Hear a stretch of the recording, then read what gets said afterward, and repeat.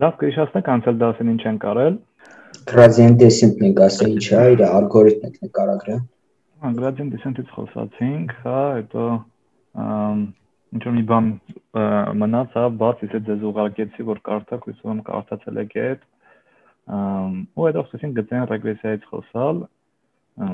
Ուրեմն գծային ռեգրեսիան որպես նեյրոնային ցանց իրենց ինչ էր ներկայացնում։ Մի հատ նեյրոն առանց activation function, չէ՞, ինչ որ տենց, այսինքն fx-ը activation function նույնական։ Լավ։ Այսինքն մի բան հարակ վերհիշենք, ինչ ունենք ինչ որ sense x, y-ի զույգեր, հա, այս մեր training data-ն էր,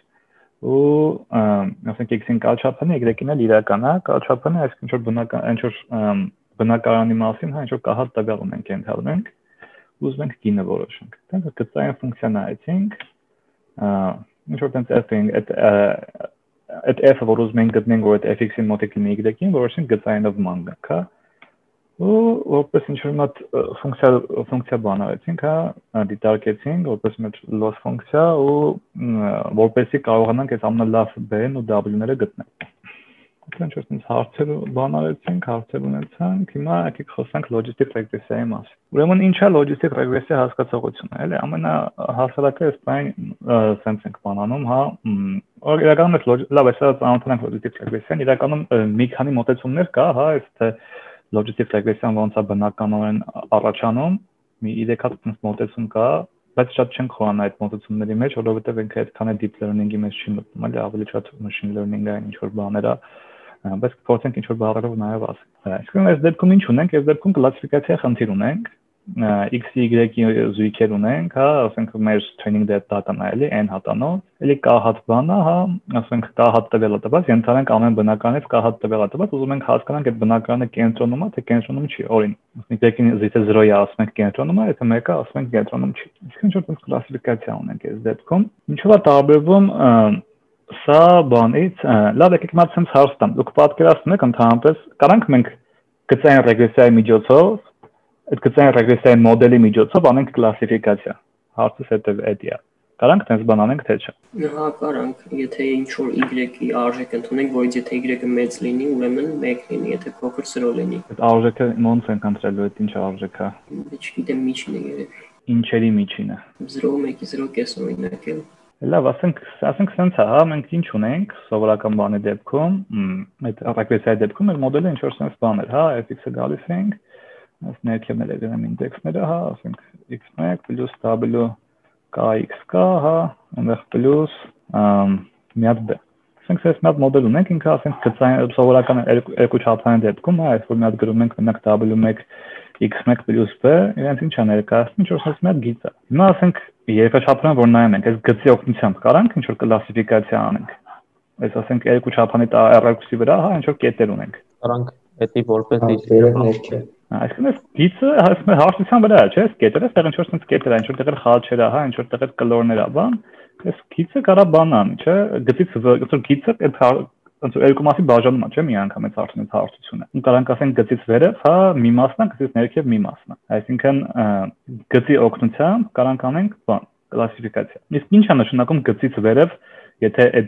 այդի ոնց որ գրենք մաթեմատիկորեն, հա, ոչ թե այդպես երկրաչափորեն նայենք։ Ասենք այս գծից վերև ինչ է նշանակում։ Թե y-ին մեծ է fx-ից, fx-ից ավելի շատ դաստոր։ Y-ին մեծ է fx-ից, ուրեմն ինքը sense նայենք, հա, ունենք, հա, այսինքն այս գծի հավասարումը որն է, դե այն բոլոր x-y-ների բազմությունն է, հա, որոնց համար ունենք sense բան y-ը հավասար է, ասենք wx + b, այսինքն գծի հավասարումն է։ Հիմա ասենք այս գծի մի կողմը ինչ է ալնելու, այն x-y-ները, որոնց համար y-ը մեծ է wx + b-ից, մյուս կողմը լինելու է xy, որտեղ y-ը փոքր է wx + b։ Այսինքն տարածությունը երկու հատ մասի ենք, հա, կարող բաժանենք այս ու այս։ Այսինքն ինչ ենք ասում, մաթեմատիկորեն ոնց գրեմ, հա, այս f-ի հետ ինչ պետք է անեմ, որ ասեմ, եթե այս x-ը եկել է sense, ապա ես ասել եմ իրան 1, երբ որ x-ը եկել է sense, ասել եմ 0։ Ինչ պետք է ասեմ, էլի, ոնց պետք է դա ձևակերպեմ։ fx-ը հավասար է 0-ն, այդ գիծն է, չէ՞, հենց։ Եթե մեծ է 0, այդ մի կեսն է, եթե փոքր է 0, մյուս կեսն է։ Fx-ը հավասար 0-ն, այդ գիծը, այդ գիծն է, հա, fx-ը հավասար 0-ն, թե։ Իսկ որ ասենք, երբ որ x-ը փոքր է, y հանած b բաժանած w, տենց ինչ որ։ Y-ը ինչ է։ Ինչ է։ Y-ը ինչ է։ Հաստատ էսի է, հա, ոնց եմ ես այս սրանով այդ binary classification-ը անելու, հասկացանք վերև ներքև ինչ որ ձև նայեցինք, բայց հիմա ոնց եմ գրելու էլի։ Մենք input yx-ը չէ ունենք հենց։ Դե ճոգենք այդ yx-ը ինչ է։ Սենց ասենք ունեմ x, հա, ունեմ այս x-ս այս բանն է, x-ս այս վեկտորն է, x1 x կա, ունեմ մի հատ 0։ Հա, ասենք սենց մի բան։ Ունենք, որ ինքը 0 է, պետք է գտնենք հարց ուղղակի պրոստը մենակ x-ով չենք կարա ասենք ինքը ինչ է x-ով ասենք նույն x-ի վրա համ խաչ կա, համ 0 կա այստեղ, համ y ունենանք։ Այստեղ այստեղ որ գծած է այս-ի։ Այս որ գծած է ինքը ինչ է գծած էլի, այստեղ առանցները որոնք են, այստեղ էդի կասեք, ինչ եմ գծել։ x y երկու առանձին feature-ը։ Երկու առանձին feature-ը, այդ է կարևորը այստեղ։ Երկու առանձին feature-ը, այսինքն ինչեր են այդ feature-ները այստեղ։ Այստեղ մեկը x1 է, մեկը x2 է, հա, այսինքն այստեղ գրել եմ y, այս y-ը այդ x2 հասկացողությունն է, էլի այստեղ։ Այստեղ երկու հատ feature-ա գծած, չէ՞, ասենք այստեղ չգիտեմ, այս կլորը, այս ինչ է նշանակում, որ սրա ասենք չգիտեմ, սենյակների քանակը այսքան է եղել, բաների քանակը, ասենք չգիտեմ, այդ քառակուսի մետրը այսքան է եղել։ Դա ինքը այստեղ է հայտնվել։ Հա, հա։ Այսինքն այստեղ մենք ունենք հենց x1 x2, հա, x1 x2 առանցներ ունենք։ Այսինքն մենք այստեղ ինչ ենք ասելու։ Այս գծի հավասարումը ոնց կարանք տանք։ Вообще ընդհանրապես ժողովուրդ հարթության վրա գծի հավասարումը ոնց է գրվում, ինձ կասեք, R2-ի վրա գծի հավասարումը ընդհանուր։ Եթե ասեմ սա միշտ sense agrվում համաձայնեք, որ ուղիղներն են, որ ես sense չեմ կարա ներկայացնեմ։ Y-ներին զուգահեռ։ Այսինքն x-ը 0, երբ որ x-ը հավասար կա։ Այսինքն x-ը հավասար 1 ուղիղ օրինակ։ X-ը հավասար 1 ուղիղ ես կարամ sense ներկայացնեմ։ Չեմ կարա։ Չեմ կարա, չէ՞, որտեղ այստեղ y-ի գործակցը 0 չի կարա լինի։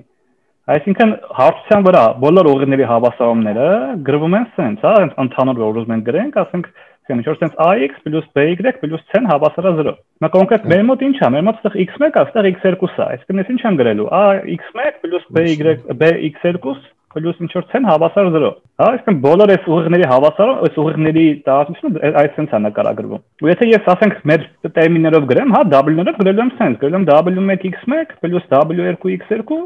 + c-ն հավասար 0, հա։ Երբ որ սա 0-ից մեծ ալնելու, ես այս վերևն եմ գտնվելու, ասենք, երբ որ սա 0-ից փոքր ալնելու, ես ներքևն եմ գտնվելու, օրինակ։ Այսինքն, եկեք էսի ֆիքսենք, հա, որ այստեղ գծում եմ sense, նենց չի, որ այս մի առանցքը label-ն է, այս մի առանցքը label-ը չի իր։ Երկու առանցքներ feature-ներ են երկուսն էլ։ Այսինքն, ինչ է ստացվում։ Ստացվում է, ասենք, ես ուզում եմ սրանով կլասիֆիկացնեմ, հա, ասում եմ, որ այսի մեծ է 0, իրան ասում եմ, ասենք, 1, հա, երբ որ փոքր է 0, ասում եմ 0։ Իր label-ը, հա, երբ որ ես արտահայտությունը եղավ 0-ից մեծ, ասում եմ 1, երբ որ արտահայտությունը եղավ 0-ից փոքր, ասում եմ 0։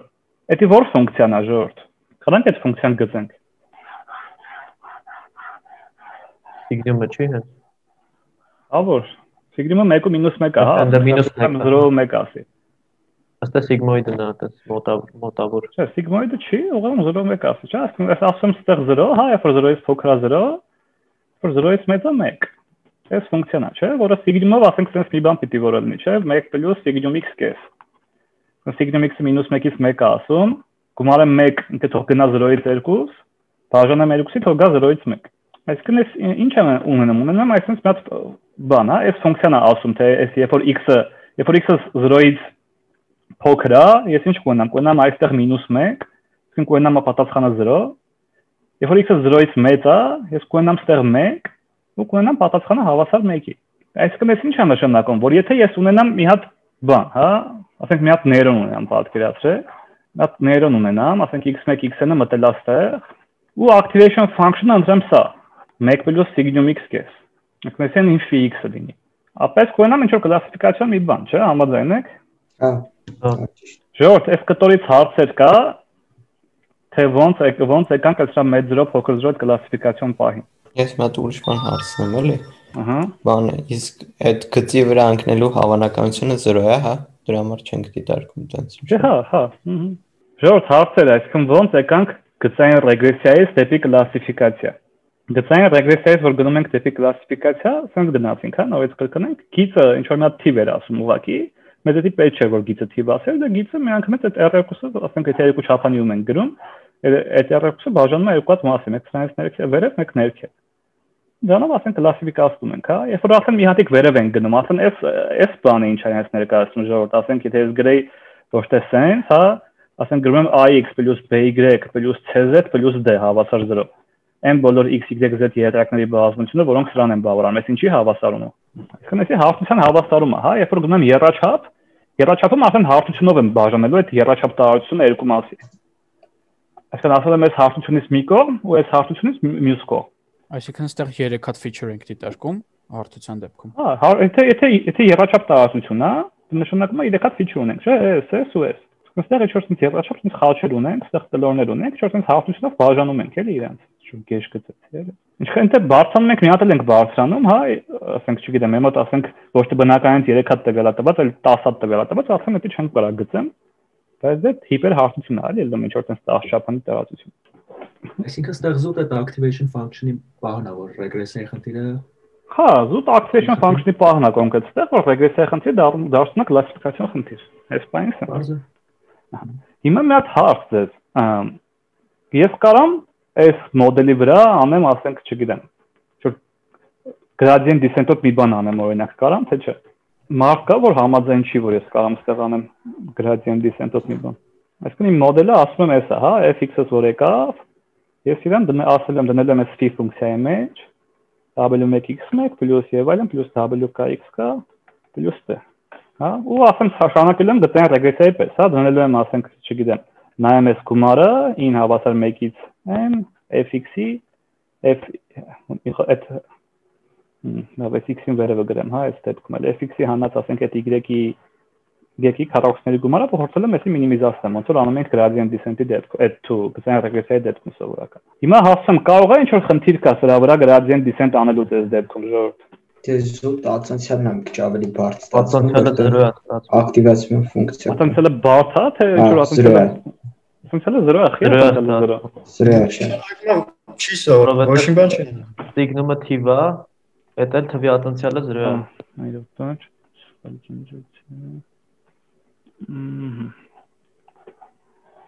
Ասենք եկեք բան անենք, հա, եթե ենք ես ուզում եմ ես ացանցեմ, հա, այս f-ս։ Այս f-ը ուզում եմ ացանցեմ ըստ բանի, ասենք w1-ի։ Ինչ կունենա, ոնց եմ ես ացանցելու, ասեք։ Ստացվելու է այդ 1/2 + signum x կեսի ացանցիալը ըստ ինչ ալն, դարձ ֆունկցիա է, չէ՞ ացանցում, ժողովուրդ։ Անգամ w1x1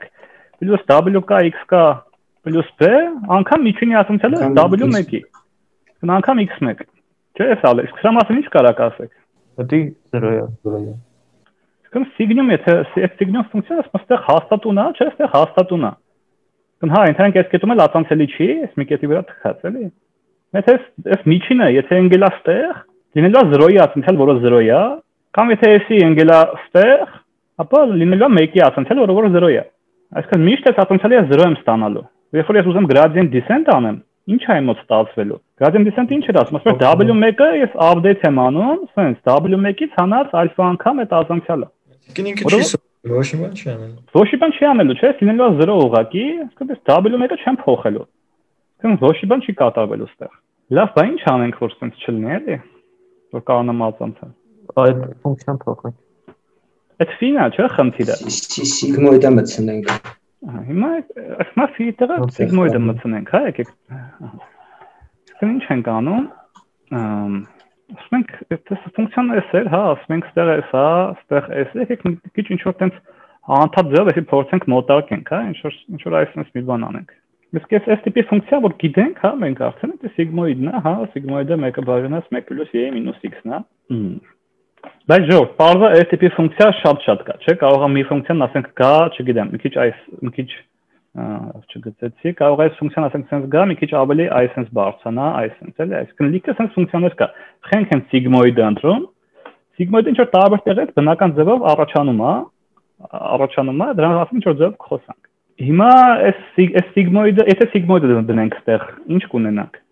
Ասենք ես այդտեղ դրեցի սիգմոիդ։ Ու ես ասում սա է։ Սա արդեն gradient descent-ի խնդիր կլինի, թե չէ։ Արդեն փոփոխվի բաները, weight-երը։ Ացանցիալը լինելու է սիգմոիդի ացանցիալ, չէ՞, ասենք սիգմոիդի ացանցիալը լինելու, անգամ այդ x1-ը, հա, եթե ես բան անեմ, այդ f-ը ացանցիալը ըստ w1-ի։ Ու այստեղ ոչ մի բան 0 չի լինելու, էլի։ Լավ, բայց կարող է այդտեղ ինչ որ ուրիշ խնդիր կա, հա, այսինքն ինչ եղավ, մենք ուր հասանք, էլի հասանք հետեւյալին, եթե ես ունեմ, ասենք ինչ որ x-ի y-ի զույգ էր, հա, հիմա մի քիչ ավելի ճշգրիտ գրենք, այն որ ծավալում ենք, էլի գրում։ Ու ասենք ես ամեն մի x-ին իրենց ներկայացնող բան, հա, ամեն մի այս x-ին ինչ որ sense մի բան է, x-1, հա, x-2, sense եւ այլն, այս x-ի կա վեկտորն է։ Այդտեղ ինել հավասար 1-ից են ունենք։ Ասենք վերցնենք sense, հա, վերցնենք նենց որ այս f(x)-ին մեր մոդելը, որ ուզում ենք ստանանք, հենց սիգմոիդ մեր այս ֆունկցիան, հա, ասենք w1 x1 plus w2 x2 plus մինչև w կա x կա plus p։ Ասենք sense մի բան վերցրեցինք։ Հետո ասում ենք ինչ ենք անում, մինիմիզացնելու ենք այս ֆունկցիան։ In 1-ից են, ասենք 1/3, հա, f(x)-ի հանած y-ի քառակուսի։ Այս ֆունկցիան ենք ասում, այսի մեր loss ֆունկցիան է, հա, ուզում ենք սա մինիմիզացնենք։ Հիմա ստեղ ինչ-որ ուրիշ խնդիր տեսնում եք, թե չէ։ Լավ, եկեք մի հատ մինչև այս մի հատ բան, ստեղ այս կտորի George, որ հասանք ստեղ, ինչ որ տես տրամաբանով են, էլի ինչ որ ձև եկանք հասանք ստեղ, ստեղ հարցեր կա ստեղից։ Լավ, ոնց որ թե հարցեր չկա։ Լավ, հիմա ստեղ ինչ որ խնդիր տեսնում եք։ Ըստ բանը մենք այս մեր loss ֆունկցիան ինքը ուռուցի կա, բայց իր այդ 0 կետը չենք կարող հասնել, էլի այդ մինիմումի կետը չենք կարող հասնել։ Loss ֆունկցիան ուռուցի կա, հա, որտեղ։ Դա քառակուսային ֆունկցիա չենք ասում, որ ուռուցի կա։ Այստեղ սիգմոիդ է, չէ՞։ Այսինքն ինչ որ մեկը բաժանած 1 + y-ի աշճան է։ Вообще ինքը բան չի կարող լինել։ Դե ոնց որ խնդիրը ինձ այն է, որ չենք կարող 0 ստանանք այդ loss-ը, որտեղ այդ fx-ին չի կարող հենց ճշգրիտ 1 կամ ճշգրիտ 0 լինի, էլի։ Ճշգրիտ 1 ու ճշգրիտ 0, հա, որ մաթեմատիկորեն կարող է չենք կարող, ժողովուրդ, բայց ասենք կոմպի մեջ ոնց է вообще։ Կոմպի մեջ ասենք անվճար թիվ ես կարամ պահեմ, ժողովուրդ։ Այն ինչ որ մոդիվ թիվ ենք ստանում։ Կոմպի մեջ ես անվճար թիվ կարամ պահեմ, թե ասենք ոնց է այդ կոմպի մեջ թվերը չենք կարող։ Իսկ այնտեղ ինչ որ բանով է, չէ՞, թեկուզ այդ ֆլոտ 32-ն է եւ այլն, ամենը ինչ որ սահմանափակ են, հա, ինչ որ տեղ են սաղ փոխվում, որտեղից անգամ չեք կարող պահեք ուղղակի։ Այսինքն դա ինչ է նշանակում, որ ասենք, չգիտեմ, -2/16-ից մինչև 2/16 կամ 15-ը որ փոխվում են տեղը, որ չեք կարող տենց պահեք, էլի, դա ինչ է նշանակում։ Նշանակում որ այնտեղ ասենք նենց չէ, էլի, որ եթե ես ասենք ստանամ sense մի բան, հա, 0.9999, ասենք չգիտեմ, sense շատ իններ ստանամ, ինքը պալվում է, էսի 1 է սարքելու, էլի, կոմպի մեջ։ Այսինքն, հա, սիգմոիդ x-ը հավասար 1-ը լուծում չունի։ Սա լուծում չունի, տենց x չկա, որ էս հավասար լինի 1-ի, ոչ էլ x կա, որ սա հավասար լինի 0-ի, էլի։ Բայց կոմպի համար այդ խնդիրը չկա, էլի, որովհետև ինքը այս բանին շատ մոտ է, եւ այս եթե սիգմոիդ x-ը շատ մոտ է 1-ին, այս x-ը ինքը հենց բանել տալու է, էլի։ Այդ սիգմոիդ x-ի արժեքը հենց 1 է գրելու, էլի ինքը։ Այս loss-ը ոնց որ կոմպի մեջ 0 հաստատ կարող ստանանք։ Իսկ դա բանը որ ոնց որ եթե x-ը շատ մեծ է ալնում, կամ ոնց որ 0-ից շատ մի քիչ չեղում ենք, ասենք մի 5 եթե 0-ից պես կոմ ալնում, ոնց որ այդ ատենցիալները չեն փոխվում համարյա։ Հա, այդպես բան կա, բայց եկեք այս բանը դամես չխան։ Դա ճիշտ է, որ այնտեղ չգիտեմ, եթե շատ փոխվի այնտեղ vanishing gradient խնդիրը առաջանալու եւ այլն, բայց դա հետոյվա համար է, էլի։ Ուրեմն ժողովուրդ խնդիրն է, որ այս loss-ը ուռուցիկ չի։ Այսինքն այս բանի համար, հա, այս կոնֆիգուրացիայի դեպքում այս loss-ը ուռուցիկ չի լինում։ Ու դա ինքնի է խնդիրը, որ այս loss-ը ուռուցիկ չի լինում։ Դե չենք կարող local minimum-ի հասնենք։ Հա, կարող է local minimum-ի հասնենք, բայց կարող է բախտերս բերի global minimum-ի հասնենք, այսինքն բան է, էլի, ոնց որ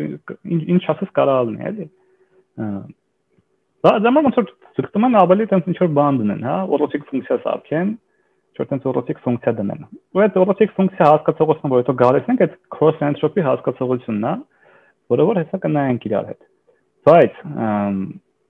այդ cross entropy-ն հասնելու մի 3 հատ եղանակ կա, հա, ոնց այդ cross entropy-ն ասենք իրականում առաջանում։ Ասենք լավ, եկեք մի եղանակի մասին խոսանք, ճիշտ է, այնպես deep learning-ով չի, բայց եկեք խոսանք դրա մասին։ Ասենք ես ինչ եմ ուզում անեմ, երբ որ ասենք իմ պատասխանը եկավ sense, հա, ասում ես fx-ը, հա, եկել է այդ սիգմոիդ այդ արժեքը w transpose x plus p։ Այս թիվը 0-ից 1 թիվ է, հա, ու էսի ասենք ինչ է բնութագրելու։ Ասենք ես x-ը ստվեցի, հա, x բնականը ստվեցի, վերջում ստացա, ասենք 0.8, այս ինչ է իրենց ներկայացնելու, էլի։ Հավանականություն, որ իր label-ը 1 է։ Հա, այսինքն ինչքան է հավանականությունը, չգիտեմ, որ ինքը կենտրոնում է, հա, եթե ասենք այդ կենտրոնը թող լինի 1-ը, հա, կենտրոնում լինելը։ կենտրոն, հա, ահա։ Որ ասում ենք կենտրոնում լինելը թող լինի 1, հա, ու ոչ այն մյուս տեղը թող լինի 0, հա, կենտրոնից դուրս։ Այս դեպքում ստանում ենք, որ 8 բանը, ասում 80% հավանականությամբ, հա, 0-ով ինքը կենտրոնում պետք է որ լինի։ Իսկ մենք այստեղ հավանականություն ենք, հա, ստանում ինչ որ։ Եկեք մենք քիչ sense ձևակերպենք, հա, այսինքն մեր խնդիրը որն է, մենք ունենք sense x-ի y-ի զույգեր, ու ինչ ենք մենք ուզում անենք, էլի ինչ մոդել ենք ուզում ստանանք, քիչ որ հավանականությամբ փորձենք ձևակերպենք։ Մենք ուզում ենք այդ բանը, հա, սորից հավանականությունները ոնց որ fit անենք, հա, ինչքան է ճշգրիտ որ ստանանք, ինչքան է այդ հավանականությունը, որ այս բանը տունը կենտրոնում է, ինչքան է հավանականությունը, որ այս տունը կենտրոնում չի։ Ուզում ենք այնց հավանականությունները ստանանք, այսինքն որ distribution ենք ուզում ստանանք։ Այդ discrete distribution ենք ուզում ստանանք։ Այսինքն մենք ինչ ենք ուզում տնենք, հա, այսինքն եթե ինչ որ sense մատ բան գրեմ, արտահայտություն գրեմ, ասենք հավանականություն շատ կոպիտ եմ, էլի գրում, ասենք y-ին լինելու, ասենք y ոնց գրեմ, որ լավ, ասենք sense գրեմ, հավանականությունը սա քիչ-քիչ կփոփոխենք, հա, հավանականությունը y-ին լինելու, եթե ասենք x-ին ես տեսել եմ, էլի, ինչ որ sense մի բան։ Իսկ ես այդ մոդել եմ ուզում սարքեմ, որ եթե ես x-ին տեսել եմ, հա, x-ի տվյալը կա, ապա իր բանը ինչ կլինի, իր label-ը ինչ կլինի։ Ես տես մի բան եմ ուզում սարքեմ։ Ինչքան է հավանականությունը, որ label-ը հենց y-ին կլինի, հա։ Եկեք sense գրեմ, հա, եթե ես ինչքան է հավանականություն, որ label-ը կոնկրետ է դրա կլինի հավասար, ասենք 1, եթե ես տեսել եմ x-ի դատան։ Ինձ տրված է պայմանում x-ին։ Այսինքն x-ի մասին, այդ բնականի մասին սաղ ինֆորմացիան տված է, ինչքան է հավանականությունը, որ դա label-ը կլինի 1։ Դա թող հենց fx-ը լինի։ Հիմա մատ կասես, այսի fx-ին, հա, երևի, այսի fx-ին լինի։ Հա, fx-ին, հա, որովհետև fx-ին մեզ 0-ից 1 թիվ է տալի։ Այսինքն եթե օրինակի համար 10 տա, 10% տա, 0.1 տա, նշանակում է, որ իր հավանականությունը, որ ինքը 1 է, 10% է։ Այսինքն նշանակում է 90% հավանականությունը, որ ինքը 0 է, էլի։ Որ label-ը հավասար է 0-ի, մեզ դա պետք է։ Լավ, հիմա կարողանում ենք իմանալ, եթե ինքը մեծ թիվ է տալի, խոսքի 0.5-ից մեծ, բանն է, այդ գալիս է։ Լավ, հիմա ասենք ինչ է ասում նորերը, ասում եմ, вообще այս երկու բանն է պետք մոդելավորել, հա, այս երկու բանն ամենակ օրինակ առաջինը։ Եթե ես ունենամ այդ հավանականությունը, ինչ x-ել տամ, ունենամ հավանականությունը, որ label-ը 1 կլինի, ինձ լսում եք, ժողովուրդ։ Ինձ լսում եք, ժողովուրդ։ Հա։ Լավ։ Այսինքն որ եթե տանք ասենք sense that բան անենք, հա, հավանականություն ունենանք, որ ասենք x-ին տվել ենք, ինքը մեզ ասի, թե այդ label-ը 1 լինելու հավանականությունը ինչքան է, ասենք x-ին տվել ենք, ասի label-ը 0 լինելու հավանականությունը ինչքան է։ Մեզ էտա չէ պետք մոդելավորել, էտա խնդրի լուծումը էտա։ Հիմա ասում ենք օրինակ f-ի, հենց վերցնենք fx-ի, չէ՞, որտեղ այս fx-ին ինչ էր տալի, fx-ին հենց տենց ենք, չէ՞, խոսում, fx-ը էդ էր, որ x-ը տալիս է, եթե վերջում ասում է 0, նշանակում է 0 հավանականություն, ինքը կենտրոնում է։ Այո, 20% հավանականություն, 80%-ով կենտրոնում է, 20%-ում այն մյուս տեղն է։ Ապա կենտրոնից դուրս է։ Այս ինչ պետք է գրեմ։ Եթե fx-ի այս տակին ինչ է լինելու։ Մեկից հանած fx-ի։ Մեկից հանած fx-ի, հա, ասենք 0-ից տեղը, 0.2-ը դանդեղա, այդ 0-ով, եթե 0 հավանականությամբ կենտրոնում է, ուրեմն 0.2 հավանականությամբ կենտրոնից դուրս է։ Այսինքն ես եմ ուզում բան անեմ, հա, հասկանամ։ Լավ, այսինքն ուզում եմ, լավ, եկեք մատը sense բան գրենք։ Հիմա ինչքան է, եթե sense գրեմ, ասենք, եթե label-ը լինի հավասար y-ի, եթե պայմանում x-ի է։ Հիմա այսի ոնց կգրենք բանաձևորը։ Ով կարա այս նախորդ երկուսի ստանա այս հրա էլի, էսի։ Շո մի հատիկ բանաձև եմ էլի ուզում, չեմ ուզում գրեմ, այսինքն sense պետք է գրեմ, հա, էսի հավասարա fx-ի, եթե y-ին 1 է, ու հավասարա 1 մինուս fx-ի, երբ որ y-ին 0 է։ Էս է իր բանաձևը։ Բայց ինչ գրեմ էլի, այստեղ որ կարամ մի հատիկ բանաձևով գրեմ, ինչ որ sense թիթիզ բան գրեմ էլի մի հատիկով։ Մոդուլ y-ի մինուս fx-ի 1 մինուս մոդուլ y-ի, նորից ասա, նորից, մոդուլ y-ի մինուս fx-ի 1 մինուս y-ի մինուս fx-ի fx-ի y-ի պլյուս 1 մինուս fx-ի 1 մինուս y-ի Մի օր էլի ժողովուրդ երթը, ինչ որ մեկը սենց ասեց, հա, 1-ից հանած y-ի, հանած f-ի, հա, սենց ասցիք։ Եթե y-ին լինի հավասար 1 կունենանք, y-ին, հա, ճիշտ է ասել, օրինակ սենց կարա լինի։ Ասենք եթե վերջտեմ, եթե y-ին լինի 1, ես կունենամ ասենք 1-ից հանած f-ի, մոդուլ f-ի, որը հենց f-ին է, եթե y-ին ես ունենամ 0, հա, 0 կունենամ օրինակ 1-ից հանած f-ի։ Լավ, հա, ճիշտ է։ Բայց կարելի է նաև սենց գրել, որ սենց են գրում էլի սովորաբար, ասենք գրենք սենց, հա, f-ի y-ի աշճան, օրինակ սենց մի բան էլ գրեմ, դրանք ճիշտ եմ գրում թե չէ, 1 մինուս f-ի 1 մինուս y-ի աշճան։ Բայց ճիշտ է գրած։ Եթե y-ին լինի 1 առաջինը կլինի, Եթե վերջտեմ y-ին հավասար 1, հա, այսի կլինի, քցի կմնա ստեղ 1, հա, կմնա 1, ստեղ ինչ կլինի, f-ի ուղղակի, y-ին վերջտեմ 0 կմնա 1 մինուս f-ին։ Լավ, հիմա իմ նպատակը որն է։ Ասենք մոդելավորել եմ այսպես f-ով, չէ՞, բայց այս f-ը ինչ որ ֆունկցիաների ընտանիք է։ Իմ նպատակը ի՞նչն է։ ուռուցիկ ֆունկցիա գտնել է այդպես։ Չէ, ուռուցիկ ֆունկցիա չէ, ասենք հələ մոռանանք ուռուցիկ ֆունկցիայի մասին, դա մոռացել ենք այս բանը։ Հիմա այստեղ սենց ասին, չէ, ասենք այս pen ուզում եմ սենց մի բան լինի, f, որը ասենք սենց w-b պարամետրերով է։ Հիմա ու այս label հավասարժողն է սենց լինի, որտեղ էլի բան է, f-ը նույն այս w-b պարամետրերով ֆունկցիան է։ Բայց իմ նպատակը որն է, ոնց եմ ուզում w-ն գտնեմ որպես ինչ, էլի։ Այսինքն ինչը լավը լինի, էլի w-ն գտնեմ։ Որ եթե իր label-ը 1 է, այդ f-ին էլ պետք է 1 լինի։ Պետք է loss-ը աճ ներքևի բանը դնենք, անենք։ Աճ ներքևի բան, այսինքն պետք է մինիմիզացնեմ, հա։ Համաձայն եք ժողովուրդ, որ պետք է այդ միջին մաքսիմիզացնենք, հագնես։ Խիա պետք է այդ մաքսիմիզացնել օրինակ։ Պետք է ուղղակի ինձ ֆունկցիա գտնել, որ ամենալավ դիստրիբյուցիան տա։ Դիստրիբյուցիա ինչի դիստրիբյուցիա։ Պետք է մաքսիմիզացնել, որ ոնց որ f(x)-ին կարենա ձգտի y-ի, ոնց որ n ինչ որ մենք ուզում ենք, էլի, մեր ուզածը է որ f(x)-ին դառնա y-ի։ Ու դրա համար եթե մաքսիմիզացնենք, ստացվի։ Հիմա նայեք, ասենք ես ինչ եմ ուզում, այս դեպքում ես ինչ եմ ուզում, ասենք եթե x-ի label-ը իրոք 1 է եղել, ես ինչ եմ ուզում անեմ, ես հավանականից ուզեմ ինչի հավասար լինի։ 1-ի։ Ես պետք է 1-ի մոտիկ ասեմ, չէ՞, եթե x-ի label-ը 1 է եղել։ Իսկ երբ որ x-ի label-ը 0 է եղել, ես ինչ պետք է անեմ։ Սա 0-ի մոտիկ ասեմ, կամ որ նույնն է տակինը 1-ի մոտիկ ասեմ, հա։ Այսինքն f(x)-ին ես ուզում եմ մոտիկ լինի y-ին, հա, դա է իմաստը։ Այսինքն ես ինչ եմ ուզելու անեմ, ուզել եմ այս հավանականությունը մաքսիմիզացնեմ։ Այսինքն եթե x-ի label-ը 1 է, ես ուզում եմ is լինի մաքսիմալ։ Երբ որ x-ի label-ը 0 է, ես ուզում եմ is լինի մաքսիմալ։ Այսինքն այդ նույնն է, ես ուզում եմ is-ը լինի մաքսիմալ, հա։ Նպատակը սա է, այսինքն հավանականությունը, որ այդ իմ մոդելի, հա, այդ որ հավանականությունը, որ այս x-ի label-ը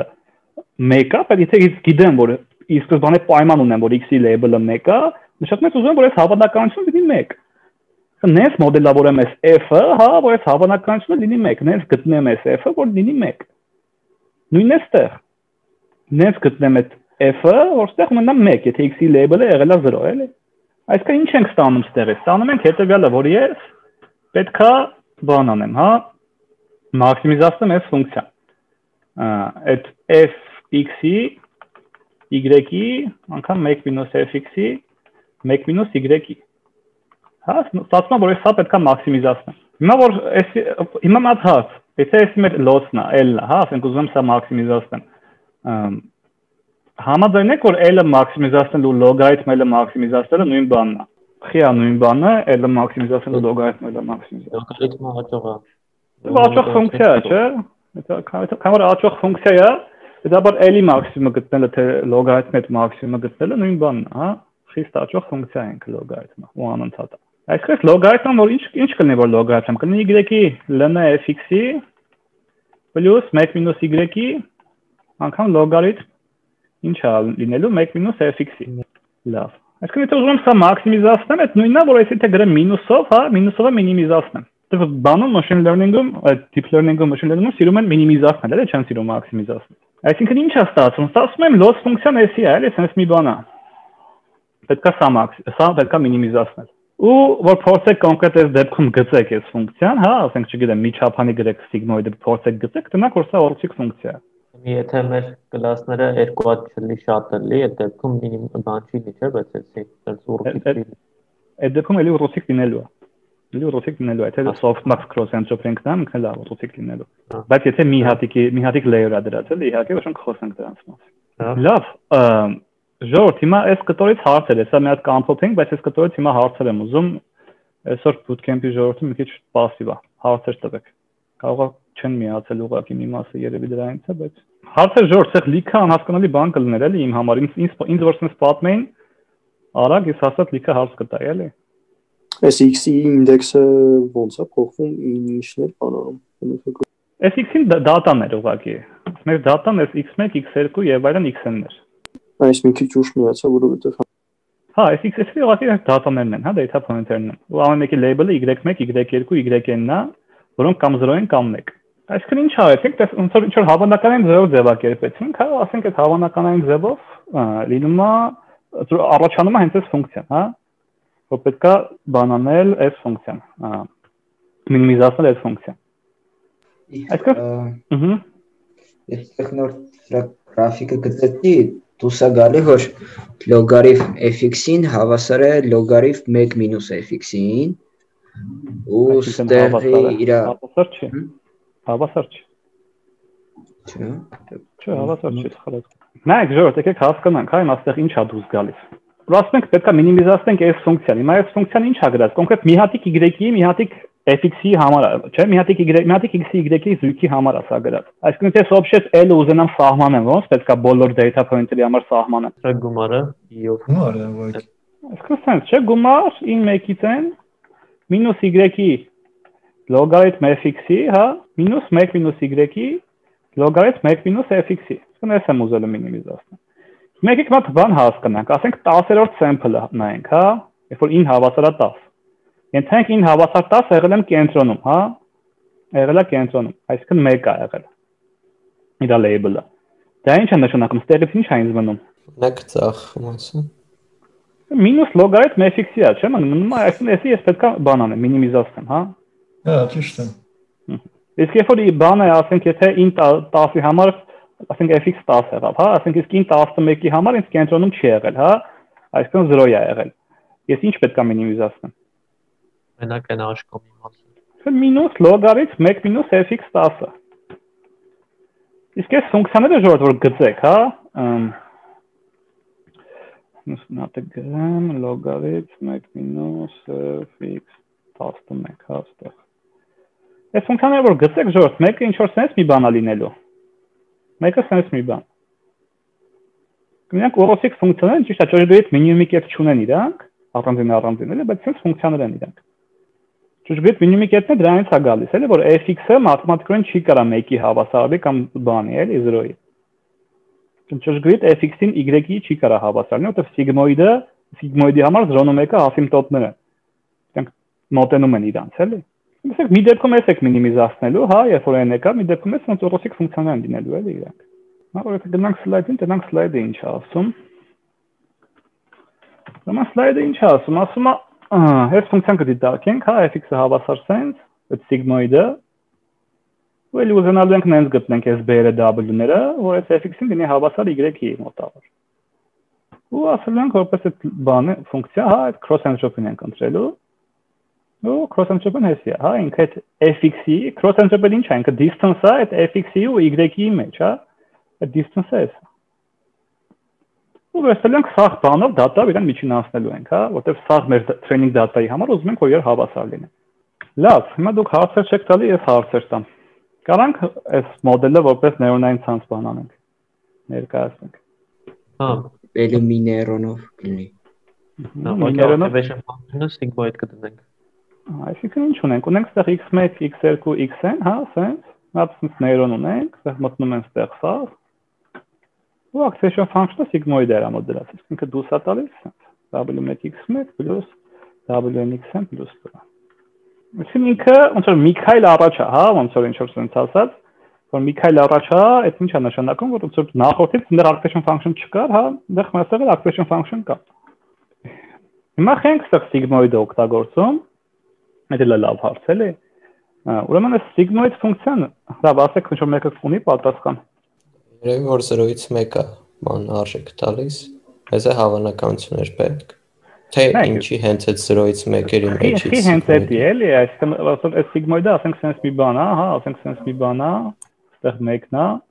ասենք խի չենք վերցնում այս sense մի բան էլի, օրինակ չգիտեմ, sense կարողա պետք լինի կամ մի քիչ կարող ոչ sense բան պետք լինի։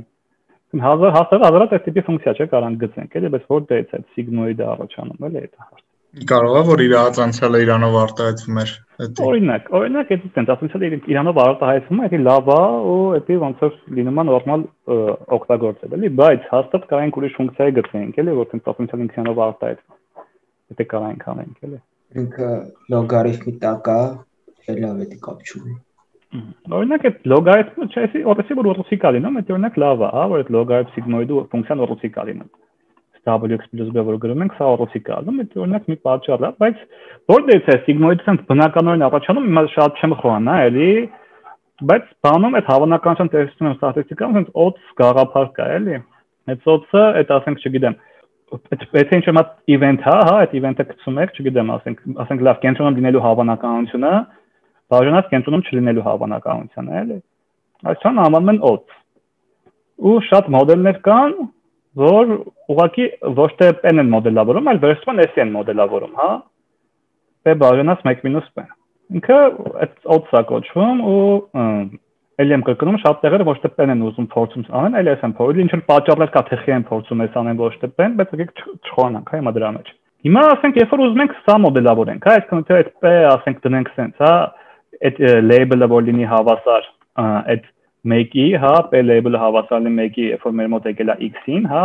պայմանական հավանականություն բաժանած 1 - p ու label-ը հավասար լինի 0 հավասար լինի 1-ի, հա, x-ի հավանականություն։ Մեր մոտ էս է, հա, p-ն։ Հիմա եթե ուզում սա մոդելավորեմ, ասենք նախ ինչ գիտեմ այս դրա մասին, էսի ինչ range-ում է փոխվում։ Ասենք եթե sense ֆունկցիա եմ նայում, ասենք gp ֆունկցիա եմ նայում, որտեղ Էսի p բաժանած 1 - p-ն է, p-ն էլ ասենք բան է, հա, ասենք 0-ից 1 է, ոչ 0 ալնում ոչ 1։ 0-ից 1։ Սա արժեքների տիրույթն եմ ուզում ասեք։ 0-ից 1։ Չէ։ 0-ից 1։ Չէ, 0-ից 1։ 0-ից անվերջ չի։ Ինքը նախ 0-ից մեծ է, թե չէ։ Համաշխարհները 0-ից մեծ են, հետաբար ինքը 0-ից մեծ է։ Հա, իսկ ասենք p-ն երբ որ ձգտում է 1-ի իր սահմանը ի՞նչ է։ Անվերջ չէ։ Անվերջ է իր սահմանը, ինքը լանթափ ֆունկցիա է, հա։ Հետաբար ինքը սա լստում է արանքում, հա, ինչ կա չկա, այսինքն իր արժեքների տիրույթը 0-ից անվերջն է։ Լավ, հիմա 0-ից անվերջ մենք ամենահասարակ բանը որ գիտենք, եթե գծային ֆունկցիան է, հա, որ ասենք ուզում ենք sense w sense այսպես բան անենք, հա, մոդելավորենք։ Կամ p բաժանած 1 - p-ն այսպես ինչ որ ձևով մոդելավորեմ։ Բայց գծային ֆունկցիան դրական չի, էլի, գծային ֆունկցիայի արժեքների տիրույթը սա չի։ Ինչ անեմ որ դառնա սա, էլի։ Դրական թվի x աստիճան։ Մատ մեկը տասեք ժողովուրդ։ Բան անենք, ռելուն դնենք վրան։ Ռելուն որ դնենք ինքը նաև 0 կլինի, բայց այդտեղ 0-ն բաց է։ Հա, 0 պետք չի։ Էքսպոնենցիալ վերցնենք։ Ահա, այսինքն ինչ անենք, y-ի ախշան բարձրացնենք, հա, ուղղակի։ Այսինքն ոչ թե բան անենք, եթե վերցնենք, այլ դրա էքսպոնենտը վերցնենք, w-t x-ի + p։ Հիմա եթե s վերցնեմ, ասենք sense մոդելավորեմ, հա, այսինքն y-ի ասենք սրա արժեքների տիրույթը 0-ից անվերջ կլինի, всё, լավ է, բռնեց, էլի։ Հիմա որ ստերես գտնեմ այս p-ն, ինչ է լինելու։ Սիգմոիդն է տալու։ Սիգմոիդն է տալու կամ դրա հակառակը, էլի։ Եկեք նայենք ինչն է տալու։ Ասեք, էլի ժողովուրդ։ 1 - սիգմոիդն է լինելու, թե սիգմոիդն է լինելու։ Ոնց որ թե մեկը բաժանած 1 + s-ը, հա, լինելու, w-t x-ի + p։ Ճիշտ եմ գրել։ Հա, ասենք դառնում։ S-ը ալում, այսինքն դա ի՞նչն է, 1 - բանն է, չէ՞։ Այդ սիգմոիդ w-t x-ի + p-ն է։ Այս մեկով եթե ցած գրեի, հա, այստեղ 1 - p բաժանած p գրեի, այն մյուսը կստանայի, հա, կստանայի հենց սիգմոիդով։ Լավ, այսինքն ինչ է ստացվում, էլի, սիգմոիդը բնականորեն առաջանում է, հա։ Այսինքն այս label-ը 1-ը լինում է այստեղ 1-ից հանած սիգմոիդ, label-ը 0-ով է, հետո կլներ այստեղ սիգմոիդով։ Սիգմոիդ ֆունկցիան այստեղ բնականորեն առաջացավ, էլի, այսինքն այդ օդսը գաղափարը, որը որ կա այդ ստատիստիկայում բանում, հաղթեցում դրանից գալիս հետի առաջանում։ Բայց մեկ բան հարցնեմ, էլի, այնտեղ համարիչում y-ի այդ աշճանից էլի չի լինում։ Ինչ չի լինում։ Ոնց որ լինում է, էլի, այն որ գրած է 1-ը բաժանած 1 + y-ի աշճան։ Դրա համարիչն էլ y-ի այդ աշճանը չի, թե սխալ եմ ասում։ Ուսում ասեք ժողովուրդ, այդ կարող է դա սխալ եմ գրել։ Իսկ համարիչում են 3։ Հա, համարիչում է 3, բայց։ Հա, ես էլ։ Ահա, դե հա, շատ ավելի լավ, դե մի անգամ սիգմոիդն է, հա, ստացվում։ Ահա։ Ոչ թե բաժանենք համարիչն ու հայտարարես համարիչի վրա, կտնենք որ սիգմոիդն է, հա, այս դնում, այսինքն մեկը բաժանած 1 + a - wt x-ի + b։ Այսինքն այստեղ հենց միանգամից սիգմոիդը առաջանում է, հա, ու սիգմոիդ ֆունկցիոնը տեղից է, էլի բնականորեն ու էլի ինչ որ տեղեր կա, հա, ժողովուրդ, այսինքն սիգմոիդը մենակ տեղից չի առաջանում, էլի տարբեր տեղերից։ Կամ այս cross entropy հասկացողությունը այդ ինֆորմացիայի տեսության մեջ ինչ որ այդ cross entropy-ն ինֆորմացիայի քանակը էլի ցույց տալի, որ էլի նենց չի, որ ես շատ դրան տիրապետում եմ, բայց գիտեմ էլի ինչ որ մոտավոր, բայց պետք չի դրա մեջ խորանալ էլի։ Մի հատ բան հարցնում էլի։ Ահա։ Ասենք այս y-ի աշճանի տեղը կարենք բան դնենք, չէ՞, ասենք այն անցած դասին որ անցանք ln 1 + y-ի x ոնց որ ln 1 + x, հա, կարենք տենց էլ անենք ln 1 + x։ Ոնց որ այս բանի տեղը ուրիշ ֆունկցիա ստանենք, այդ օգտագործենք տենց էլի լավ կստացվեր, թե։ Չգիտեմ լավ կստացվի թե չէ, ոնց որ հարցն է, որ այս machine learning հասկացողում լավ կստացվի, լավ չստացվի, մի քիչ բան է, էլի կարող է դատան ուրիշ լինի լավ ստացվի, դատան լավ ուրիշ լինի վատ ստացվի, էլի դատայից շատ է կախված, էլի։ Կախված է թե ինչ դու ինչ դատա ունես։ Բայց իմաստը որն է, ոնց որ ln 1 + x օգտագործելու, եթե x ունես, էլի, եթե x-ը արդեն բավարարում է, էլի, ճիշտ է, ինչ որ դեպքերում կա sense բան, ոնց որ ինչ որ SSP բան տենալու ենք, որ ինչ որ ln 1 + ենք օգտագործելու, ոչ թե s-ի, ինչ որ տեղը դի տենալու ենք, էլի, որտեղ օրինակ s-ի ավելի շատ է մեծ թվեր տալի, քան s, էլի։ Օրինակ, երբ որ x-ը անվեր չի ձգտում, s-ի շատ ավելի շատ է անվեր չի ձգտում, քան s, շատ ավելի արագ է ձգտում x-ը։ Դրա համար ինչ որ տեղեր կարող է պետք է լինելու, ինչ որ ln-ով օգտագործել մի բան ու հենց տես բան մենք հանդիպելու ենք։ Հարց է, ժողովուրդ, ստեղից հարցեր եմ ուզում։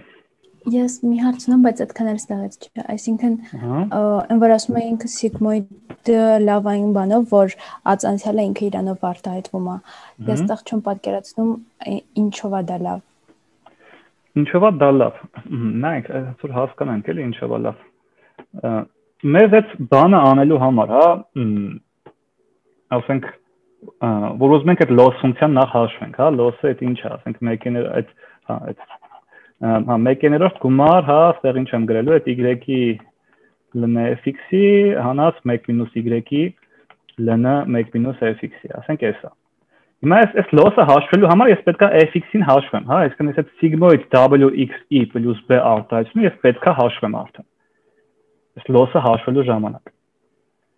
Եթե ես էսի հաշվեցի, հիմա ուզում եմ արդեն բան անեմ, հա, գնամ gradient descent անեմ։ Gradient descent-ի ժամանակ ինձ ինչ է պետք։ Ինձ պետք է անելու այս loss-ը ածանցել, հա, ասենք ըստ այս w-ի, հա։ Պետք է այս լավ ընթենք w-ն բանը, հա, մի հատ փոփոխականա, ուզում եմ sense ածանցեմ, հա, էսի հաշվեմ։ Այս ածանցելու ժամանակ ես բարձ ֆունկցիա եմ գալու, հա, գալու եմ այս ln-ն եմ ուզելու ածանցեմ։ Ln-ն ածանցելու ժամանակ ես գալու եմ, որ ուզելու եմ այս f-ը ածանցեմ։ Իսկ f-ը ածանցելու համար ես գիտեմ, որ sigmoid-ի ածանցյալը, հա, դա sigmoid անգամ 1 - sigmoid-ն է։ Արդեն իմ հաշվածը, որը որ ես ունեմ հաշված, միանգամից տեղադրում եմ այս դրա մեջ։ Ես չեմ գնում այս բանը, այստեղ ոնց որ ուրիշ հաշվելու բան չունեմ, էլի ես։ Արդեն այս sigmoid-ը հաշվել եմ, մնում է ես էսի վերցնեմ 1 - իր հետ բազում փաթքեմ, այդքան բան։ Հա, հասկացա լավ։ Այսինքն այս ածանցելու գործողության մեջ ոնց որ այնտեղ ուրիշ բան չկա, էլի, այսինքն TensorFlow-ի մեջ ֆիքսած է, որ sigmoid-ի ածանցելը էսա, всё, դու ինքնին մեծ հատուկ նենց է իմպլեմենտ արել այդ ամեն ինչը, էլի,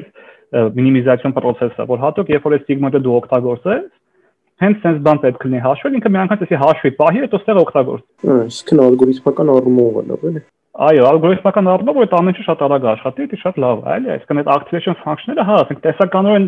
կարող են ինչ-որ activation function հողինեք, հա, որտեղ տեսական առումով ինչ-որ լավ է երևալ բան, բայց չգիտեմ, որ դնեք սկսեք բան օգտագործել, ասենք մի 3-4 անգամ ավելի դանդաղ տևի դա training-ը, քան որ ասենք ուրիշ բան կօգտագործեք։ Այստեղ այդ deep learning-ի, այդ machine learning-ի տեղ մեջ, երբ որ դուք ուզում եք practic, հա, version գործանեք, պետք է մենակ տեսականի վրա հույսի չդնել, հա, պետք է նաև հասկանալ, թե գործնականում ինչա կատարվել։ Հիմա այս հարցի պատասխանը հիմա որն է, որ մենք խի L2-ը չենք օգտագործում այս դեպքում, որտեղ որոցիկ չի ստացվում, ու էսի ինտերվյուի հարցը, հա, ժողովուրդ, այդ ինտերվյուների ընթացքում կարող է հարցին հանդիպեք, էլի, որ ձեզ ինտերվյուի բարձ հարցում, խի L2 չենք օգտագործում այդ logistic regression-ի ժամանակ, էլի, ինչ է կարող վատել։ Հիմա այս հարցը, ասում է, ենթադրենք երկու հատ կլաս չի, հա, այսինքն ոչ թե ուզում ենք հասկանանք կենտրոնում է թե կենտրոնում չի, այլ ուզում ենք հասկանանք կենտրոնում է, էրեբունիում է, չգիտեմ, massive-ում է թե որտեղ է այդ տունը, էլի։ Ասենք մի 3-4 հատ կլաս է, այդ դեպքում մենք կանանք logistic regression օգտագործենք։ Մի քիչ լավ է, էլի, պետք է ձևակերպել Մարիա։ Այսինքն logistic regression մեզ ինչ է ասում, մեզ ասում է այդ միշտ երկու հատ կլասի համար է, չէ՞, պատասխան տալի։ Ասենք ինքը միշտ մեզ թիվ է տալի, որ ասենք թիվ է տալի մեզ 0-ից 1 արանքում, հետո մենք ոնց ենք որոշում, թե որ կլասն է։ Վերջում ենք ասում ենք, եթե խոսքի 0.5-ից մեծ է, հա, ասում ենք բանն է, ապա ինքը կենտրոնում է, եթե 0.5-ից փոքր է, կենտրոնում չի։ Բայց եթե 3 հատ կլաս է, ինչ անենք։ Կարանք բան անենք, ոնց որ ամեն մեկի հիմար մի հատ պահենք դրանից է, թե դրանից։ Ինչքան հավանական է, որ դրանից է, էլի։ Այն շուն կատու, ոչ շուն, ոչ կատուի օրինակի վրա վերջում 3 հատ label ունենք։ Ահա։ Բանձին։ Մեկը ասում է շունա թե չէ, մեկը ասում է կատուա թե չէ, մեկը ասում է ոչ կատու, ոչ շունա։ Այսինքն իմանանք, ասում ենք շուն, կատու ու ոչ շուն, Վահանը ասում է ընթանք այս մոդելում, այս բան դատան ունենք, հա, ոչ շուն, ոչ կատու։ 3 հատ label ունենք։ Հիմա ես սրա համար այս քանի հատ logistic regressiya պետք է անեմ, որպեսզի ես կարողանամ այս 3 label-ի համար պատասխան տալ։ Կամ 2 հատ կամ 3 հատ, Այս դեպքում 3 հատ։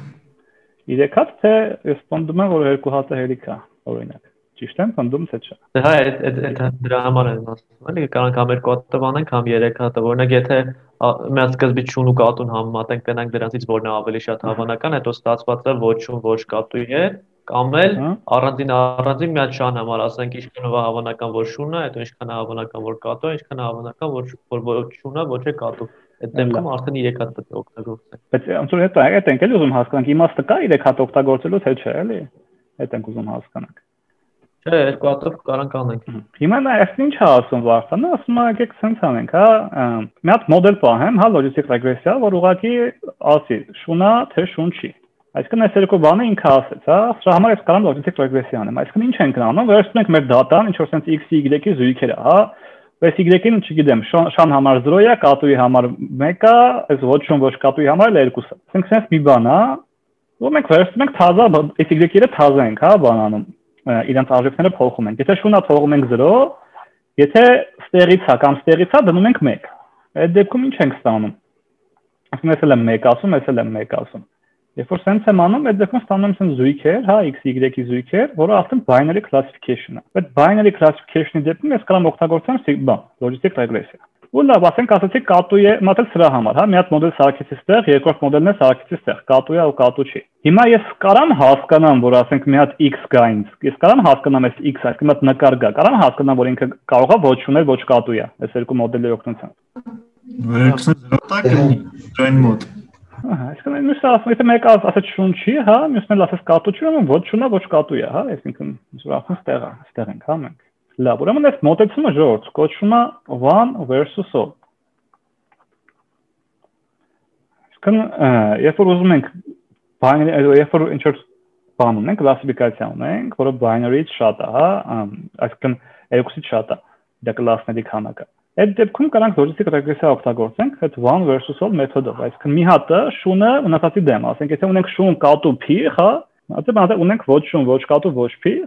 մի հատ այս մոդել ենք սարքում, շունա շուն չի, կատուա կատու չի, փիղա փիղ չի ու պրծնում ենք։ Այսինքն ամեն մեկը մնացածի դեմ, հա, շունը մնացածի դեմ, կատուն մնացածի դեմ, փիղը բոլորի դեմ։ Լավ, այսինքն եթե ես ունեմ n հատ կլաս, հա, ինձ n-1 հատ մոդել է պետք, հա,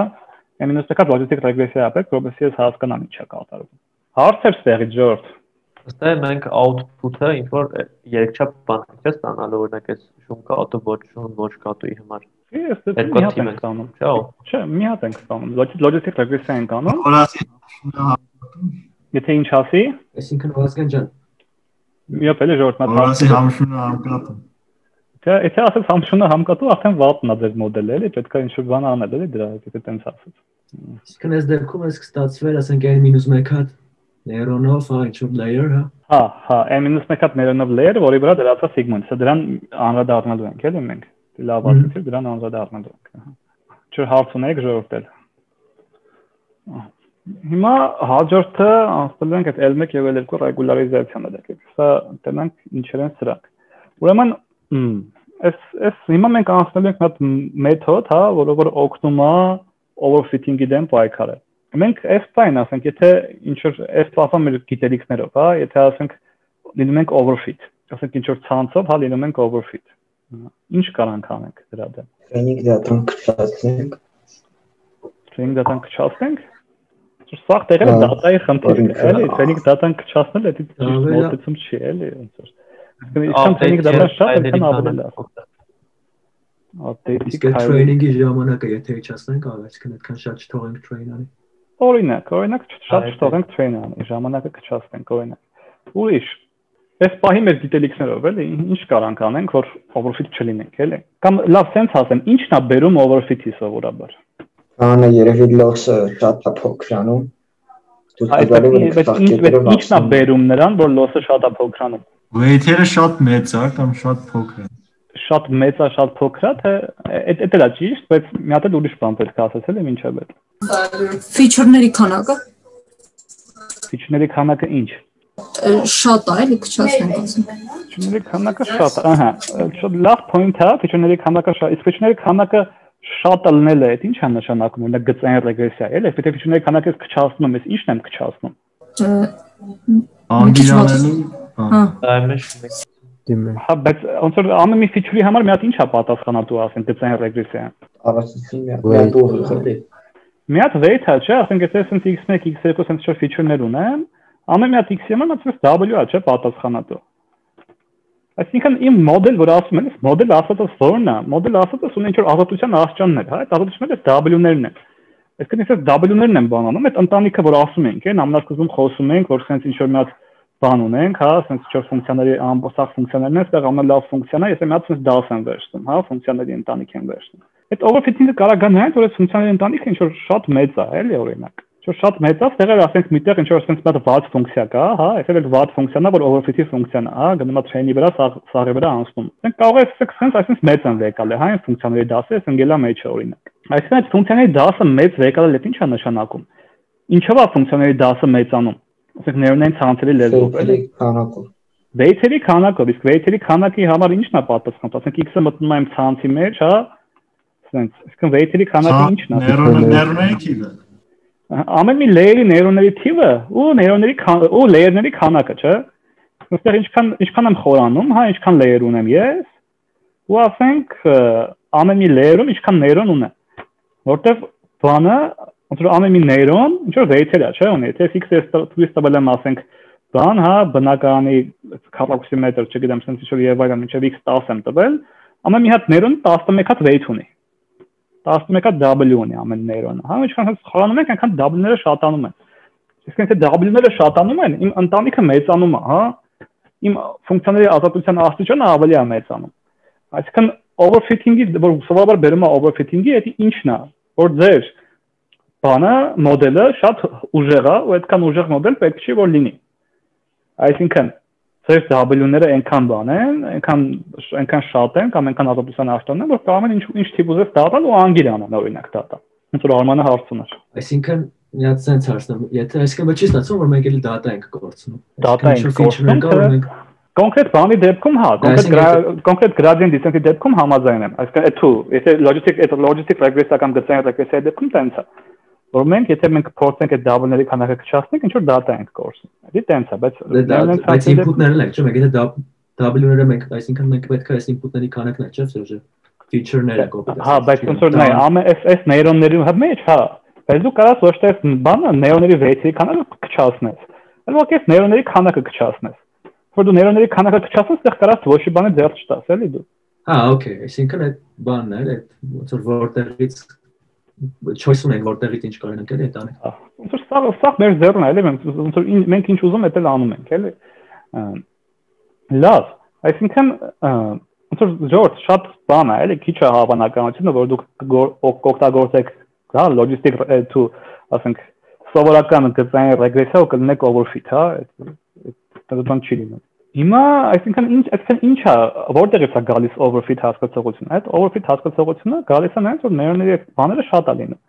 Նեյրոնների այդ w-ները շատ են լինում։ Լավ, այդ w-ները որ շատ են լինում, կարող եմ արել ուրիշ պատճառ, ոնց որ Վահանը ասեց, ու այդ w-ները կարող են շատ մեծանան, շատ փոքրանան։ Այսինքն իրանք շատ են, հա, այս w-ները ասենք, չգիտեմ, շատ են, ինչքան ուզես կարող են փոխվեն, ասենք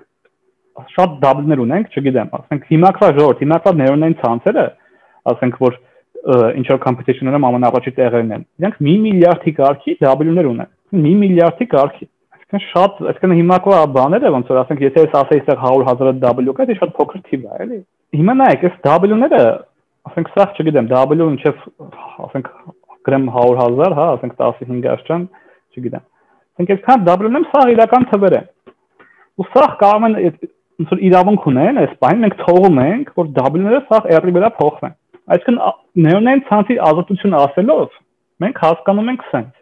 Հասկանում ենք այն, որ ինքը ունի լիքը պարամետրեր, ու պլյուս այդ պարամետրերը ամբողջ R-ի վրա կարող են փոխվել։ Իրանք կարող են շատ մեծանան, շատ փոքրանան եւ այլն։ Հիմա երբ որ տենում եք ցանցը overfit-ա լինում, սկսում եք պետք է այդ հարցերը լուծել, առաջին նախ հասկանաք, կարող է W-ները շատ մեծանալուց է, օրինակ, շատ մեծանալ փոքրանալուց է։ Դե տպում եք այդ W-ները տենում եք, որ ասենք շատ մեծ են, հա, թեկուզ աչքով ինչ որ W-ները շատ մեծ են, նախ օգտվում եք օգտագործել այդ L1, L2 ռեգուլարիզացիայի մեթոդները։ Հետո կտենանք թե դրանք ինչեր են։ Կարելի է տեսենք չեն օգտվում դրանք, սկսում եք ասենք ձեր ցանցի չափերը փոքրացնել եւ այլն, ասենք նեյրոնների քանակը, չգիտեմ, լեյերների քանակը, սկսում եք խաղալ արդեն, դենց որ overfit չլինի ինքը։ Հիմա նայեք, ենթադրենք բան ենք, հիմա ուզում ենք այդ մեծ փոքրի հարցը լուծենք, այսինքն ինչ ենք ուզում անենք։ Նպատակը հետեւյալն է, որ այս L-ը ես մինիմիզացնեմ, հա, ասենք այս իմ L-ը նենց մինիմիզացնեմ, այլևս ինչ որ W-ից կախված մի բան է, հա։ Եմ նենց մինիմիզացնեմ այս W-ի, որը ասենք այս W-ները բան չլինեն, շատ չմեծան, ասենք օրինակ մոդուլ W, այս W-ների նորմերը, հա, միշտ 10-ից փոքր լինեն, օրինակ։ Այս W երկարությունը, չգիտեմ, թե W-ն վեկտոր է, իր քառակուսների գումարը փոքր լինի 10-ից միշտ։ Սենց մի բան եմ ուզում։ Բայց էսի, ասենք gradient descent սրա վրա անելը կարանք տենց անենք, թե ոնց կարանք սրա վրա gradient descent անենք, էլի։ Կարանք gradient descent անենք, վերջում update անենք, վերջում, ասենք, դենանք մի վետը 10-ից մեծ է, դարձնենք 10։ Օրինակ, դա ոնց որ բանն է, հա, ոնց որ W-ների clipping-ա կոչվում է, բայց դա ոնց որ բան չի, էլի, նորմալ կարող է նորմալ բանի չբերի, էլի, ու սովորաբար չի բերում։ Հիմա նայեք, այստեղ вообще sense խնդիրներ լուծելու ձևեր կա, հա, որոնք այդ Lagrangian անորոշ գործակիցների մեթոդը կոչվում, sense խնդիրները լուծելու, էլի։ Բայց երբ որ նեյրոնային ցանցը, ոնց որ նեյրոնային ցանցի դեպքում այդպես բան անելը, ոնց որ Lagrangian անորոշ գործակիցների բան, ոնց որ սխալ է, էլի, այսինքն տակից դուրս չեք գա։ Այսինքն սրա համար իրանք ուրիշ բան են մտածում, հա, ուրիշ ձև են մտածում, որը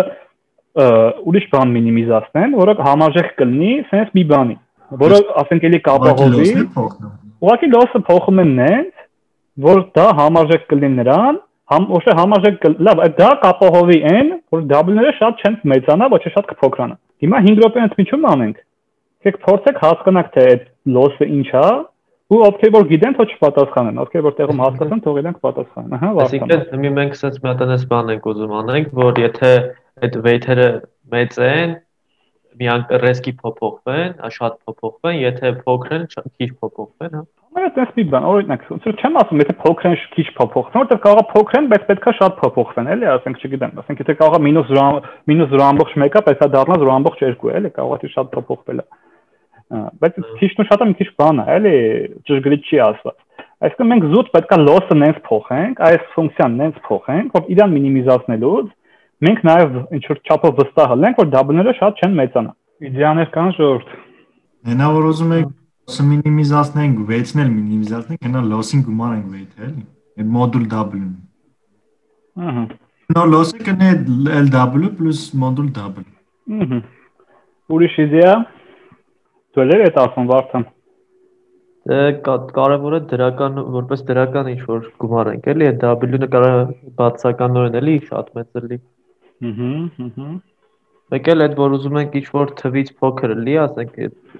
10-ից փոքր լինի դրա այդ մոդուլը, ինչ որ գործակցով կարանք բազմապատկենք այդ բանը պահելու համար, էլի երևի։ Լավ, հա, հիմա տենանք։ Ուրեմն ինչ է ասում բանը, հա, այդ L2, ասենք, բանը, L2 կամ L1 Regularization։ L2-ը ասում է բան արեք, հա, ուղղակի գումարեք sense մի բան, լիամդա անգամ այս W-ների քառակուսի։ Ստեղ ասում է գումարեք մոդուլը։ Սրանք տարբեր են, հեսա խոսանք սրանց տարբերության մասին։ Բայց ինչև է։ Հիմա հասկանանք, հա։ Ասենք եթե ես վերցնեմ սա մինիմիզացնեմ։ Ինչ է լինելու։ Ես ավտոմատ տեսել եմ, չէ, մինիմիզացնելու։ Եթե ես էսի մինիմիզացնելու եմ, նշանակում է W-ները փոքրանալու են, էլի, այսինքն սրան զուգահեռ նաև ես ուզում եմ, որ ինքը սա փոքր պահի։ Կամ սա փոքր պահի, հա։ Երբ որ դրանք փոքր են, հա, եթե սա հավասար է 0-ի, ապա սա W-ները 0 են, եթե սա հավասար է 0-ի, W-ները 0 են, հա։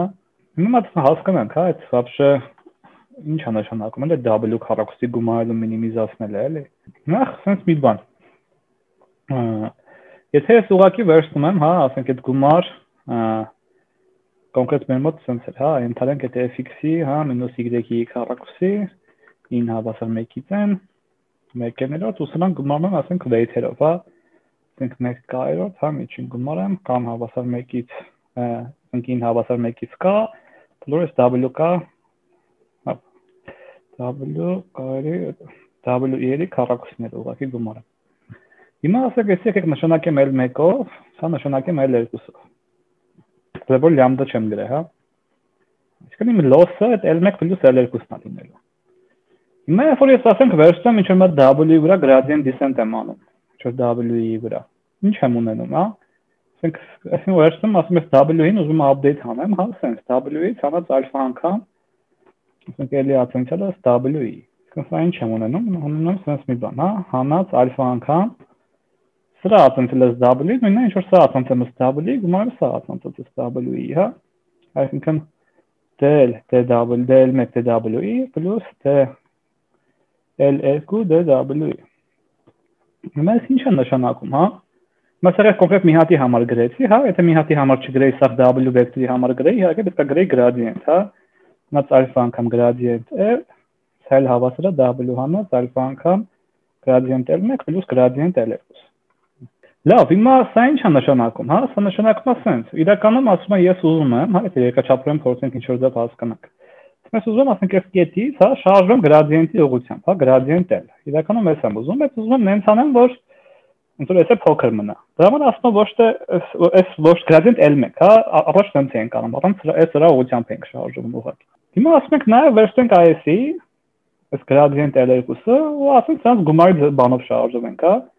Սրանց գումարը ինչ է լինելու, որ գումարեմ երկրաչափորեն։ Դրանց արանքով դեպի ներքև։ Զուգադակցի կանոնով sense մի բան է, հա, լինելու, ասենք, այս ուղղությամբ, հա։ Ասում գնանք այս ուղղությամբ։ Այսինքն ոչ այս ուղղությամբ, ոչ այս նրանց մեջտեղով ինչ-որ մոտ ուղղությամբ գնանք, ասում։ Մեր համար ի՞նչն է ավելի կարևոր։ Մեր համար այս L1-ն է կարևոր, թե L2-ը։ L1-ը ավելի կարևոր է, դրա համար L2-ի դեմը դրա համար լամբդան կա։ L2-ի դեմը այդ գործակից ենք։ Այս L1-ը ավելի կարևոր է, հա։ Նպատակը մեկը այսպես սա մոտիկալներն է, հա, ոչ թե որ սա 0 սարքենք։ Մեր նպատակը այդ է։ Դրա համար ասում ենք մենք ուզում ենք սրան ավելի շատ ուշադրություն դարձնենք, քան այս մեկին։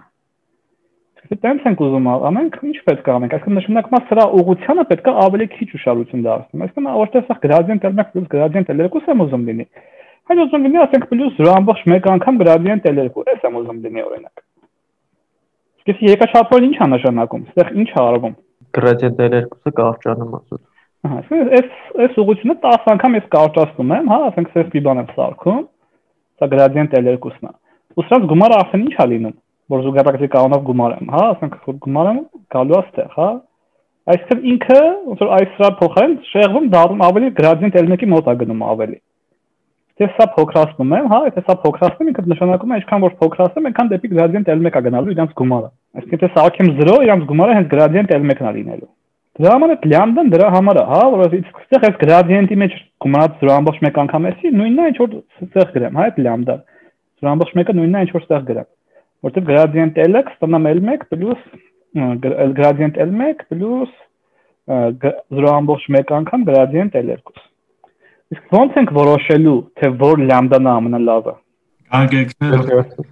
Ինչ որ արժեքներ տանք, կտենանք որը լավը։ Այսինքն մեր մոտ լամբդան ինչ է, լամբդան հիպերպարամետր է, չէ՞ մեր մոտ։ Այսինքն այստեղ երկրորդ հիպերպարամետրը, հա, որ կա, դա լամբդան է։ Ու բանի փոխարեն, այսինքն լամբդայից հետ, այդ ալֆայից հետո, այդ օրինակ learning rate-ից հետո, դա առաջին հիպերպարամետրը որ մենք տեսանք, այդ լամբդան է, հա։ Եկե չհաշված այդ activation function եւ այլն։ Նա տեխնիկական հարց, էս լինա բազմապատկում learning rate-ը, թե L1-ին։ Չհասկացամ այդ նորից։ Որ մենք որ ասենք TensorFlow-ով կոդավորում ենք։ Բազմապատկում learning rate-ը, թե L1-ին։ L1-ին է։ Այս գումարն է, այս սրանա բազմապատկում learning rate-ը, սրա gradient-ն է, ամբողջի gradient։ Ահա, լավ։ Հիմա եկեք մոտ հասկանանք, հիմա փորձենք հասկանանք, թե ինչ տարբերություն L2 եւ L1 regularization-ների մեջ, հա։ Դա էլի նորմալ ինտերվյուի հարց է։ Էլի այն բանի նման, որ նա ասում էինք free վերցնենք ոչ թե մոդուլը որպես loss, այլ քառակուսի։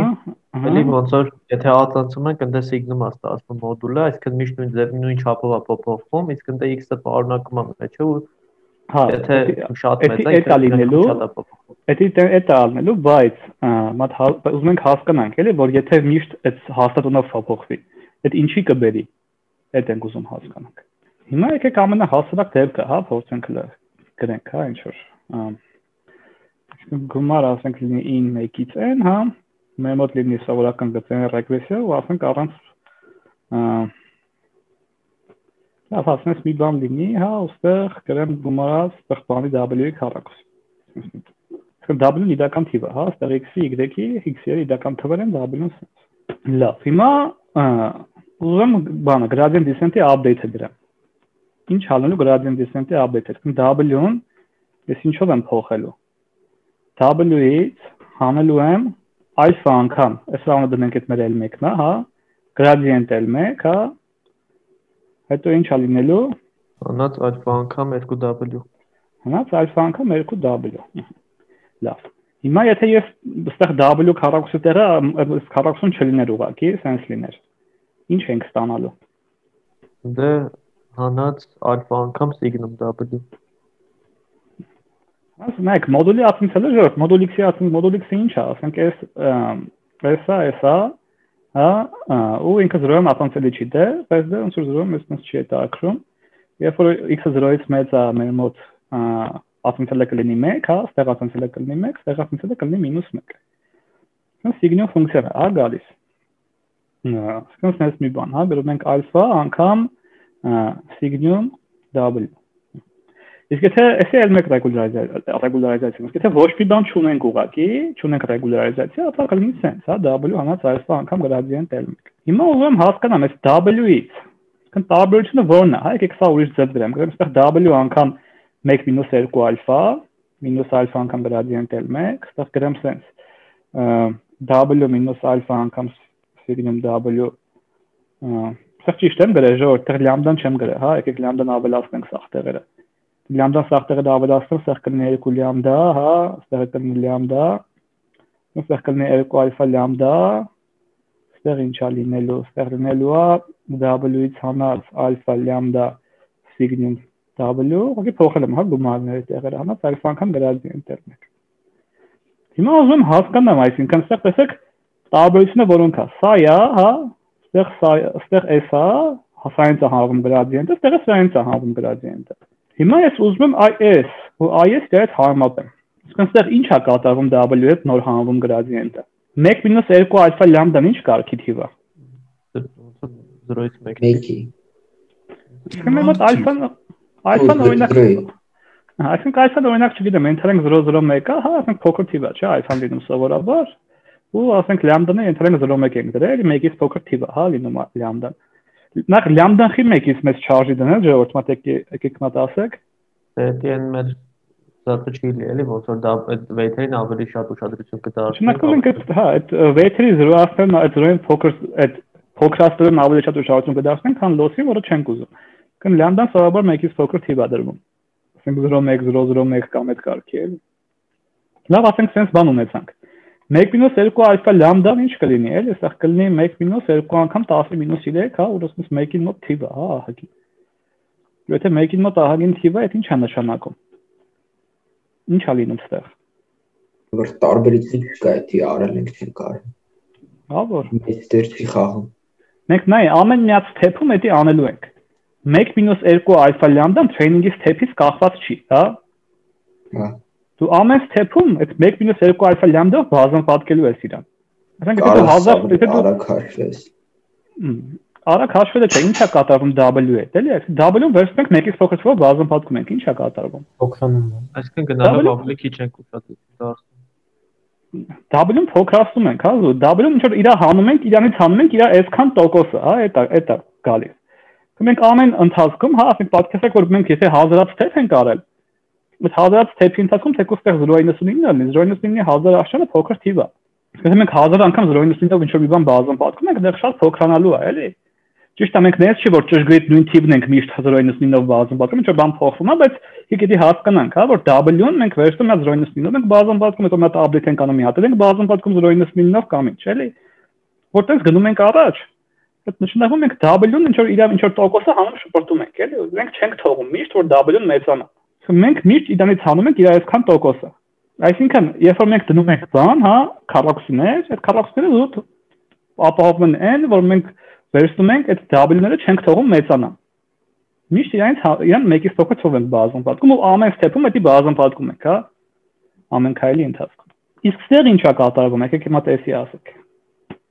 Թվով ենք գումարում հանում։ Բայց եկեք հասկանանք ինչ թվով է։ Համապատասխան։ Իրա ինչ անունը։ Signum կամ ալֆա լամդա ենք գումարում կամ հանում ենք։ Ահա, բայց եթե w-ն մեծ է 0-ից, ապա ինչ ենք անում։ Մենք վերցնում ենք w-ից, թարս գրեմ, հա, եթե մենք էսի հավասար է w մինուս ալֆա լամդա, հա, եթե w-ն 0-ից մեծ է, ու հավասար է w պլյուս ալֆա լամդա, եթե w-ն 0-ից փոքր է։ Երկու դեպքում էլ ինչ է կատարվում։ Երկու դեպքերը 0-ին են, դե մոտիկ ասում։ Ահա, երկու դեպքում ենք w-ն մոդուլով փոքրացնում ենք երկու դեպքում էլ։ Բայց եկեք հասկանանք, ստեղ ենք w մոդուլով փոքրացնում, ֆիքսած, բայց ստեղ ենք ֆիքսած մոդուլով փոքրացնում։ Այս տարբերությունը ո՞րն է իրանց։ Վերևինը կախված w-ից ենք փոքրացնում, իսկ այս տակինը ցենց հաստատում ենք փոքրացնում։ Ուրեմն ինչ ասում Արման։ Արմանը ասում է, որ ամեն այն վերևում այդ էլեկտրո ռեգուլարիզացիայի դեպքում մենք այդ w-ն միշտ վերցնում, իրան ինչ որ իրան տոկոսն ենք հանում, էլի։ Իսկ եթե իր տոկոսն ենք հանում, ասում ենք իրան հաշվի ենք առնում, հա, իրան փոքրացնելուց։ Իսկ այս դեպքում մենք զուտ այդ w-ից, եթե w-ն 0-ից մեծ է, հանում ենք ալֆա լամդա, եթե w-ն 0-ից փոքր է, գումարում ենք ալֆա լամդա։ Իրան միշտ ինչ որ ֆիքսած թվով, հա, ամեն step-ի ընթացքում մենք ֆիքսած թվով մոտիկացնում ենք 0-ին իրան։ Այդ ֆիքսած թիվը w-ից կախված չի ընդհանրապես։ Դե ալֆա անգամ լամդան է, հա, մենք իրան միշտ այս 2 անգամ 10-3-ով, հա, միշտ մոտիկացնում ենք 0-ի։ Հիմա դա ինչի կարա բերի։ Օրինակ որ լամդա ալֆա կես լինի w-ն, իմաստ չունի փաստորեն մեկ գործողություն։ W-ն լամդա ալֆա կես լինի, խի իմաստ չունի։ Դա ոնց որ ուղղակի նշանը կփոխենք, էլի դառնա։ Նշանը կփոխենք, բայց մեկ այստեղ մատը գրադիենտ կա, չէ՞, ինքը հաջորդ step-ում էլ չի լինի այդքան։ Մենք այստեղի բանով հանում ենք։ Հաջորդ step-ում էլ այդքան չի լինի։ Եթե միտեղ պատահական ինքը ալֆա լամդա կես ա եղել, հաջորդ step-ում էլ չի լինի, որտեղ այստեղ մատ գրադիենտով իրան տեղաշարժում ենք։ Դա կարող է ինչ որ պահի W-ն 0 դառնա։ Ահա, ուրեմն այս W-ն ժողովուրդ մանոն ասում է կարա ինչ որ պահի սկսած արդեն ինքը մոտնա լավ 0-ին, էլի։ Որտեղ իրան вообще իրանից անկախ իրանից մենք միշտ նա փոքր թիվ ենք իրանից հանում։ Ասենք պատկերացեք մի 1000 step արեցինք, մենք հա այդ փոքր թիվը իրանից հանում ենք։ Մոդուլով իրան հա փոքրացնում ենք։ Ու այս L1 ռեգուլարիզացիայի դեպքում ինչ որ նա W-ներ կմոտիկանան 0-ի։ Հիմա հարց։ Ասենք որ մի հատիկ W, ասենք գծային ռեգրեսիայի դեպքում, ասենք W10-ը շատ մոտիկա եղել, շատ մոտիկացել է 0-ին։ Վերցել ենք գծային ռեգրեսիայի դեպքում, արել ենք բան, հա, այս L1 ռեգուլարիզացիա ու W10-ը շատ մոտիկացել է 0-ին, դա ինչ է նշանակում։ Որ մենք այդ x10-ի ինֆորմացիան չենք օգտագործում, մեզի պետք չի։ Ահա, նշանակում է որ x10-ի ինֆորմացիան մենք չենք օգտագործում։ Իսկ այդ x10-ի ինֆորմացիան չօգտագործելը դա ինչ է նշանակում, էլի։ Իսկ ինքը ֆիչերները արհեստականորեն քշացնում, հա։ Ահա, այդ նշանակում է որ այդ x10-ը իրան պետք չի կոպիտ ասած այդ prediction անելու համար, հա։ X10-ը իրան պետք չի։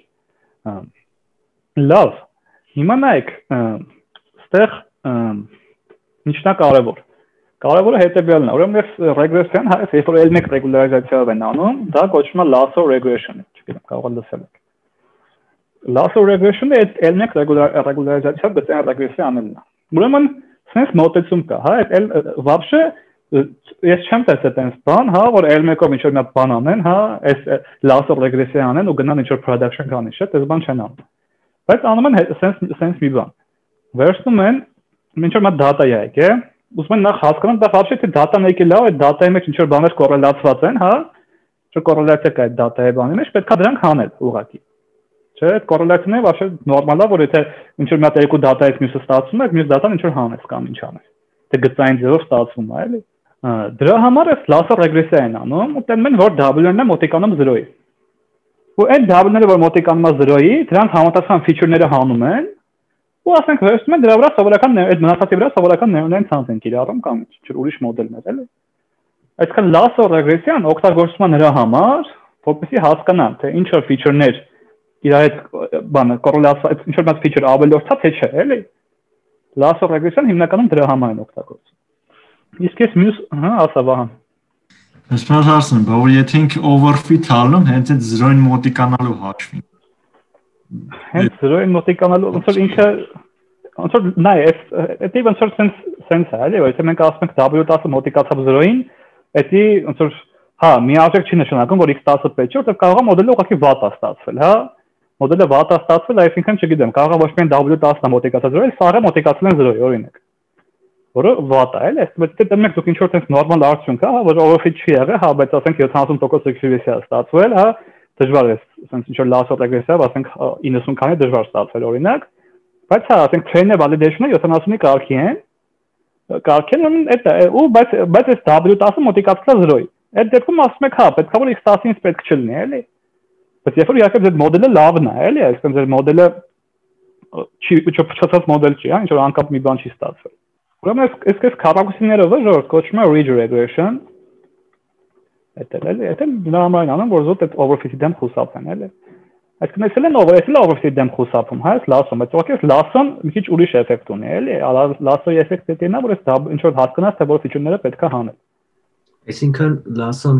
օգտագործումը որ դատան կոպիացած պատրաստես ու հետո կարաս այդ պատրաստածը read օգտագործես, հա։ Read օգտագործես կամ ուրիշ ավելի դժվար բաներ օգտագործես, էլի։ Okay։ Լավ։ Ուրեմն ժողովուրդ, եկեք իր բաները խոսանք, էլի, այս ինչը որ մենք ասում ենք գծային ռեգրեսիա вообще երևույթը, հա, ինքը նենց չի, էլի, որ տենց այս այնա ինչը որ մենք անցանք։ Իրա մեջ էլի լիքը խորանալու պահեր կան, էլի։ Ու այդ խորանալու պահերը չի մտնում այս առարկայի մեջ, որ տենց բան, էլի, գծային ռեգրեսիա մեջ տենց մտնենք, ասենք խորանանք, էլի, այնտեղ ասենք լիքը բաներ կա, feature-ների իրար կախվածության բանի վերաբերյալ, էլի։ Օրինակ, երբ որ դրա բանն եք նայում, օրինակ, երբ որ գծային ռեգրեսիայի լուծումը նայում եք, այդ բան, հա, այդ closed form solution-ը որ կա, որ ստացվում է, ասենք, չգիտեմ, x անգամ x transpose ինչ որ sense որտեղ x-ը բան feature-ների matrix-ն է, հա, ինչ որ sense հակադարձ մի բան է ստացվում, sense մի բան է ստացվում, ասենք x-ը y կամ հակառակը։ Մասնավոր օրինակ այս matrix-ը նա կարող է հակադարձելի չլինի, այս matrix-ը որ հակադարձելի չլինի, այդ կնշանակի, որ այս սրա որոշիչը 0 է այս matrix-ի, որը կնշանակի, որ ինչ որ անդամներ կորելացված են այդ x-ի բան եւ այլն, էլի։ Այսինքն դեռ ինչ որ լիքը խորանալու պահեր կա, որի մեջ մենք չենք խորանում, բայց լավ կլինի դուք ոնց որ բացեք կարդաք, էլի գծային ռեգրեսիայի մասին։ Ուղղակի ինքը ոնց որ ավելի machine learning-ա դեպի տանում, այդ սովորական դասական, դրա համար իր մեջ չենք խորանա, էլի։ Բայց զուտ իմացեք, որ ինչը որ մենք անցանք գծային ռեգրեսիայից, հա, այդ չի նշանակում, որ ասենք, հա, podcast-ին ինչա գծային ռեգրեսիան, podcast-ին neural ցանցի հետ կապով ոնց է, ինչ որ բաների մեջ խորացանք, բայց լիք ուրիշ բաների մեջ կա, որտեղ չենք խորացել, էլի։ Ուղղակի էդի ավելի լավ է լիք ուրիշ բան հասցնենք, քան դրա մեջ մտնենք խորանանք։ Բայց լավ կլինի դուք ոնց որ բացեք Wikipedia կամ եւ այլն կարդաք, սա տեղերը էդի կլինի, սա բանն է կլինի, հա։ Սա բացատրություն եւ այլն է կլինի։ Լավ։ Հարցը ժողովուրդ էս էլ մեկ էլ երկու regularization-ներից։ Սեղ որ էս գրածը հեշտ ֆակտորից չի, հա, որ էս էլ երկու loss-ը լինի, հա, սեղ կարող է այդ cross entropy-ն լինի օրինակ կամ вообще մի հատ ուրիշ loss-ը լինի։ Οκ, սեղ կարևորն է, որ դուք ձեր loss-ին գումարում եք այդ բաները, հա, այդ lambda եւ այլն։ Լավ։ Ուրեմն հաջորդը որ անցնելու ենք, դա Softmax Classifier-ն է։ Ուրեմն ինչա Softmax Classifier-ը, հա, Softmax Classifier-ը դա երբ որ ասենք ունեք բան, ասենք մի երկուսից շատ բան ունեք կամ թեկուզ երկուս, հա, այսինքն ինչ որ classification ունեք, classification-ը ինչ լուծելու եղանակ է։ Ոնց որ ասենք օրինակ, երբ որ binary classification-ը կարող անենք logistic regression, եթե ունենք n հատ class կարող անենք n-1 հատ logistic regression եւ այլն եւ այլն։ Հիմա այդ նույնը կարող անենք Softmax-ով։ Softmax Classifier-ով։ Softmax ֆունկցիան հիշում ենք որն էր։ Այ այդ աշճանների գումարում էինք, դի հայտարարում ու կոնկրետ վերինի վրա էլ բաժանում։ Վեկտորը versus մենք y-ի աշճան ենք բարձրացնում, բաժանում ենք գումար։ Լավ, հիմա նայենք, այս բանը հիմա ենթադրենք մեր դատան հետեւյալն է։ Ունենք x, y-ի զույգեր, x-երը r-կայից են, y-երը r-ից են one hot վեկտորները։ Ինչ է նշանակում one hot վեկտոր։ Այն վեկտորները, որոնց մեջ ասենք սաղ 0 են, բայց մի հատ տեղ 1 է, հա, այս վեկտորները կոչվում են one hot վեկտորներ։ Ասենք 10 չափանի քանի հատ one hot վեկտոր կա։ 10 հատ, չէ, որտեղ ասենք առաջի տեղը 1, հա, սաղ 0, երկրորդ տեղը 1, սաղ 0 եւ այլն։ Այսինքն one hot վեկտորներ են կոչվում։ Հիմա երբ որ մենք ունենք բան, մենք ունենք ասենք multi-class classification, հա, այդ label-ը սարքելու մի քանի ձև կա, հա, ասենք այդ որ label-ը մենք ասենք թե թվայնացնենք, հա, որ ասում ենք կատու, չգիտեմ, ասում ենք շուն փիղ, Մենք ուզում ենք այդ թվայնացնենք, այդ թվայնացնելը մի քանի հատ ձև կա։ Մեկը այդ categorical թվայնացնելն է, categorical թվայնացնելը որն է, որ ուստի ասենք առաջի կլասը 0-ն է, 0-ն է, երկրորդ կլասը 1-ն է, մյուսը 2-ն է, հա, այսինքն կատունաշունն է, փիղն է, այլ ինչ որ տենց։ Կամ անում են նույնը վանհոտ վեկտորներով, հա։ Հիմա եթե կատույա շուննա փիղա, մեկ էլ ոչ կատույա, ոչ շուննա, ոչ փիղա, այսինքն ոնց կարամ վանհոտներով ներկայացնեմ։ Գտնեմ sense 1 0 0 0, այսինքն ասրան s վեկտորին կանանվանեմ շուն, հա, եթե sense է եղել։ Սրան կանանվանեմ կատու։ Այստեղ սրան այդ փիղը, մյուսն էլ ոչ մեկն չի, հա, ասենք sense։ Կնեսը կլնում մեր label-ները, հա։ Նա այնտեղ որ գրած է y-ին պատկանում է rm, դա ինչ է նշանակում, որ ես ունեմ m կլասով classification։ Այսինքն m հատ կլաս ունեմ, այսինքն m չափանի վեկտորներ են, հա, սրանք։ Ունեմ կա հատ տվյալ, հա, ասենք եթե նկար է իմ մոտ, ունեմ 100 չափի նկար, ունեմ 30,000 հատ տվյալ, ու ունեմ որ ամեն մի նկարի ու ունեմ, ասենք m հատ կլաս, հա։ Ու այսօր մեր training data-ն է ենթադրենք։ Ուրեմն ինչ է ասում բանը, հա, այս Softmax Classifier-ը, ասում է ես վերցնեմ f-ը մոդելավորեմ sense։ Ուրեմն ինչ աստեղ գրած։ Այստեղ ասում է հետևյալը. վերցնեմ ամեն մի հատ բան, հա, այս x-ը եկել է, վերցնեմ իր վրա դնեմ m հատ գծային ֆունկցիա։ Ասեք w1tx + b1 ու դեպի wmtx + b1։ m հատ գծային ֆունկցիա դրեցի ու վերցնեմ դա softmax անեմ։ Այսինքն ինչ է ասում, ասում է վերցնեմ այս բանս որ եկավ, հա, այդ x-ը որ եկավ, սրա վրա անեմ sense բաներ, հա, w(tx + b), հա, b-ը, որտեղ ին փոխվում է 1-ից n։ Ու ուզում եմ ինչ անեմ, ուզում եմ այդ հավանականային վեկտոր ստանամ, էլի, իմ նպատակը որն է վերջում, էլի, որ ասենք ես ուզում եմ նկարի համար, հա, ոնց որ խոսում ենք, ասենք բանի եմ կենտրոնում ու կենտրոնում չլինելու տան համար, ես ուզում եմ հավանականություն ստանալ, հա, թե ինչքան է հավանական, որ ինքը կենտրոնում է։ Մենք ուզում եմ sense բան ստանամ, ինչ որ p1, p2, p3, p4 եմ ուզում ստանալ, որ այս p1-ը ինձ ասի ինչքան է հավանականությունը, որ ինքը շուն է, այս ասի ինչքան է հավանականությունը, որ կատու է, այս փիղը, եթե ոչ եմ։ Sense շոր թիվ եմ ուզում ստանալ, որ p1 + p2 + p3 + p4-ը 1 է։ Այս եմ ուզում։ Դրա համար այս x-երի վրա այս բանը անելուց հետո, այս գծայինները անելուց հետո մի հատ softmax եմ դնում, որպեսզի sense մի բան ստանամ։ Այսինքն ինչ է արած։ Եկեք նորից նայենք։ Գրած է գծային ֆունկցիա ամեն մեկի վրա, ու մի հատ softmax ուղղակի ու վերջ։ Իմ մոդելը սա է։ Իսկ հիմա ես ինչ եմ ուզում անեմ։ Ես ուզում եմ գտնեմ n բոլոր բաները, b-երը ու w-երը, որոնց համար այս f(x)-ի մոտիկ կլինի y-ին։ Հիմա ստեղ այս պահին ժորդ կասեք, այս քանի հատ պարամետր կա ստեղ, քանի հատ իրական թիվ կա այստեղ։ Երկու եմ։ Հա որ։ Աչենի վեկտոր, հա։ Ամենա w-ը վեկտոր է։ Այս w1-ը ինչ չափանի վեկտոր է ժորդ։ m քառակուսի պլյուս Կա։ W1-ը կա չափանի վեկտոր է, չէ՞, ուզում եմ այս կա չափանի x-ի հետ բազում պատկեմ։ Հիմա k + 1 + անգամ եմ։ Այս w-ը ամեն w-ի ունի k հատ պարամետր։ Իսկ մենք ունենք m հատ w-ի։ Նշանակում է k անգամ m հատ w-ներ ունենք։ Իրական թվեր k անգամ m։ Ու ամեն մի b, այս b1-ը ինչ թիվ է։ Ինքը վեկտոր է թե թիվ է։ Թիվ է, հա, այսինքն կլինի մի հատ էլ դի 1 կավելացնենք, հա։ Այսինքն մի հատ ստեղ է, k հատ ստեղ է, եղավ k + 1 հատ անգամ m։ K + 1 անգամ m հատ պարամետր ունենք ստեղ։ Հիմա ինչ եմ ուզում, հա։ Հիմա ուզում եմ այդ loss ֆունկցիան սահմանեմ։ Մենք եկեք մատ հիշենք ոնց ենք անում բանի դեպքում, հա, այդ cross entropy դեպքում։ Cross entropy դեպքում sense մի բան էր, հա, լինում։ Ես եթե վերջումս ինչ որ sigmoid-ին p հավանականություն էր տալիս, հա, ես ինչ էի ասում, ասում եմ վերցնեմ այդ եթե ես ուզում եմ, ասենք 1 կլասը բան անեմ, հա, եթե այս 1 կլասին է պատկանում, դա 0 կամ 1 էր, հա, եթե 1-ին է պատկանում, մինուս լոգարիթմ p-ն կմինիմիզացնեմ։ Եթե 1-ին չի պատկանում, մինուս լոգարիթմ 1 - p-ն կմինիմիզացնեմ, հա։ Չի ասեցինք։ Հիմա այս դեպքում ինչ է։ Այս դեպքում ես ունեմ sense մատ վեկտոր եմ ստացել p1 p2 pn pm։ Sense մատ վեկտոր եմ ստացել։ Ու իմ label-ը ես գիտեմ, որ ասենք բանն է, m-1-ն է իմ label-ը։ M հատ label ունեմ, հա։ Մենք նախավերջի label-ը սա եկել։ Հիմա ես ինչը պետք է մինիմիզացնեմ։ Լոգարիթմ pm-ը, pm-1-ը։ pm-1-ը պետք է մինիմիզացնեմ։ Հա, ասիկ այդ label-ն ենք ուզում։ Label-ը ուզում ես ասես ISC-ը կմինիմիզացնեմ։ Հա, դուք մի հատ ասացիք, вообще պետք է սա մինիմիզացնենք։ Իսկ մինուս լոգարիթմ Հա, եթե չվրազենք, եթե IS մի հատիկ բանին, ասենք x-ը տվել եմ իմ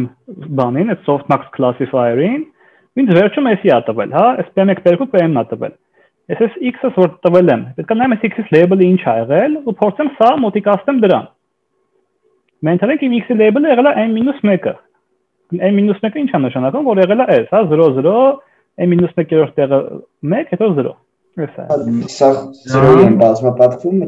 մնում մենակ ես։ Ոնց որ եթե սրա բանով նայենք, սրա անալոգով նայենք, ես ուզում եմ մինիմիզացնեմ սա, մինուս լոգարիթմ p-1։ Եթե իմ մոտ եկել է երկրորդ label-ը, ես ուզում եմ մինիմիզացնեմ սա, հա, լոգարիթմ բանը p2-ը։ Դրանք գումար, չէ, մինուս լոգարիթմ p-1, դա հանում ենք 1 մինուս լոգարիթմ p մինուս p1-ը, հետո մնացածը դենք գումարում ենք։ Հանում ենք, չհասկացա, ենք հանում։ Դրանից, այդ մինուս լոգարիթմ p-1-ից, հանում ենք լոգարիթմ p1-ը։ Ենք հանում։ Հա? Ենք հանում, էլի։ Որտեղ սխալ է, անցրետից 0 պիտի լինի, 0-ին մոտիկ պիտի լինի, դրա համար հանում ենք։ Հա, եկեք բաց հասկանանք, հա, եկեք հասկանանք ես։ Հասկանանք, եթե ես IS-ի վերցնեմ մինիմիզացնեմ, իմ p-1-ը ինչին կմոտիկանա։ 1-ին։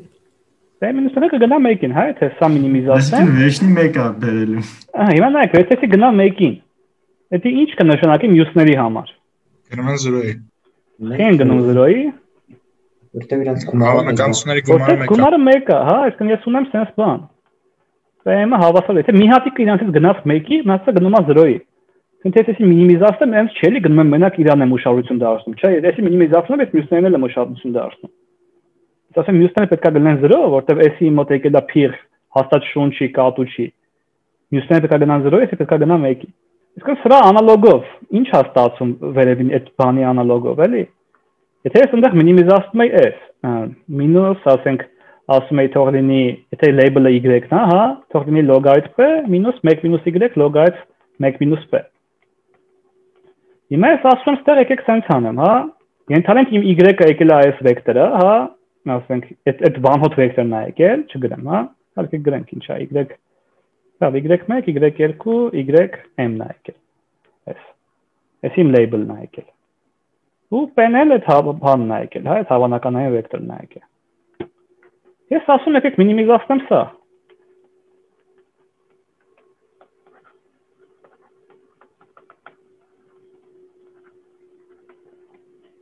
Համաձայն եք, որ երբ որ m-ը հավասար է 2, սա նույն վերևինն է։ Խի ատենց։ Թե որովհետև լինում է կամ S1-ը կամ S0-ը, մի խոսքով լինում է, որ p1 գումարած p2-ը լինում է p1 գումարած p2-ը հավասար է 1, p1-ի անունը դնենք p, լինում է p2-ը հավասար է 1 մինուս p։ Ահա, այսինքն սա լինում է p, սա լինում է 1 մինուս p, նացը սա չեն լինում, որովհետև m-ը հավասար է 2-ի, իսկ y-ների հետ ինչ է լինում։ Իրանց գումանել է, չէ՞, 1, որտեղ S-ը լավ one-hot, չէ՞, S y վեկտորը one-hot վեկտոր է։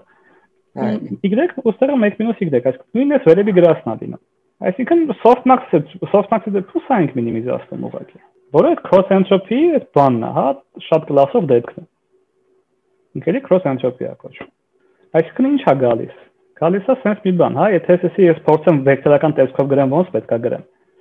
Սույս որ logarithm p գրեմ, հա, այս logarithm p-ն համարեմ այս այնց հետ տալիս, հա, սա logarithm արած։ p1 logarithm p2 եւ այլն մինչեւ logarithm p-ն, հա, sense մի բան պայմանավորով ենք։ Ահա, հիմա ուզում եմ բանով բազմապատկեմ, հա, այս y-ով հատիկ բազմապատկեմ, ինչ պետք է գրեմ։ Մի մինուս logarithm p-ը անգամ y։ Հա, կամ y-ը անգամ logarithm p, հա, կամ y-ի տրանսպոզ անգամ logarithm p-ն է գալիս։ Այսինքն ես ինչն եմ ուզում մինիմիզացնեմ, էլի, վերջի, եկեք տոնեմ ինչ է ստեղ ասում։ Ուզում մինիմիզացնեմ սա։ 1/9 գումարին 1-ից են մինուս y-ի տրանսպոզ անգամ logarithm f(x)-ի։ f(x)-ն է հենց այդ հավանականությունների վեկտորներ, հա։ Այսպես f(x)-ը որ ես տալիս եմ տեղ x-ինքից, վերջում տալիս է m հատ թիվ։ Ուզում եմ մինիմիզացնեմ այսա։ Հարցեր կան ժողովուրդ այս կտորից։ Ըստ թվում է չէ, բայց ես ըստ թվում է ունեմ հարցեր։ Լավ, ասենք այսինքն այս դեպքում අවարարկու հատ label, ասենք նենց data անանանք, ասի ասենք պոչունի, հաջորդը ասի կականջունի ենթադրենք։ Մեզ դեպքում ինչ ենք անում։ Այսինքն ուզում ես ասես, որ բանը մի նկարը մի քանի հատ label ունենա։ Հա, տենց մի բան։ Ահա, հիմա եկեք գտնենք որ բան է, էլի, այդ հարցը մենք տալու ենք, հեսա քննարկենք։ Ուրեմն առաջի հարցը է, սա կարանք նախեսի որպես նեյրոնային ցանց ներկայացնենք։ Հնժորդ, այս մոդելը կարանք նեյրոնային։ Նաշակի բանի գրադիենտը տնանք հաշվում է թե չէ softmax-ին նոր ասենք softmax-ը հաշվում է, նորմալ ֆունկցիա է softmax։ Դեռում կա։ Ոնց կարանք։ Ասենք այս x-ը եկավ, հա, x1, x2, x-ը x կավ, հա, եկավ մտավ այդ իմ բանը։ Ուզում ինչ-որ տեղ մտցնեմ որտեղ եմ։ Լերա m հատ բանով։ M հատ նեյրոնով։ Հիմա ինչ է ասում նորերը, ասում եք տենանք որ ստեղ ունենք m հատ գծային ֆունկցիա, հա։ M հատ գծային ֆունկցիա ինչ է նշանակում, որ ամեն մի հատ գծային ֆունկցիա մի հատ նեյրոն է, չէ՞։ Իսկ ունենք m հատ նեյրոն ստեղ։ Ու սա կերածա x-ի վրա։ Այսինքն ինչ ենք անում։ Վերցնում ենք բան, հա, x1, x2-ը, այստեղ վերցնում ենք բան m հատանոց նեյրոն, m հատանոց layer, հա։ Այս սա մտնում ենք ստեղ, հա, հետո սա մտնում են ստեղ։ Ու սրանք սաղալ մտնում են նաև ստեղ։ Ու սրանք քանակը m հատ է։ Ու այս layer-ի վրա ինչ ենք անում, ինչ activation function դնում softmax, հա։ Ուզում ենք softmax activation function-ը այստեղից ստանում ենք այդ հավանականությունները, հա, երկուպը։ Այսինքն softmax classifier-ը, դա արդեն logistic regression-ից մի քիչ գնացինք առաջ։ Այսինքն ինչ եղավ ամենասկզբում։ Գծային ռեգրեսիան մենք դրեցինք մի հատիկ նեյրոն առանց activation function-ի, հետո հաջորդ տրամաբանական քայլերները, որ մի հատ activation function ավելացնենք, դա հաջորդ քայլերն է, որ մի հատ նեյրոնը փոխենք, հա, շատ բան անենք, դա softmax classifier-ն է, հա։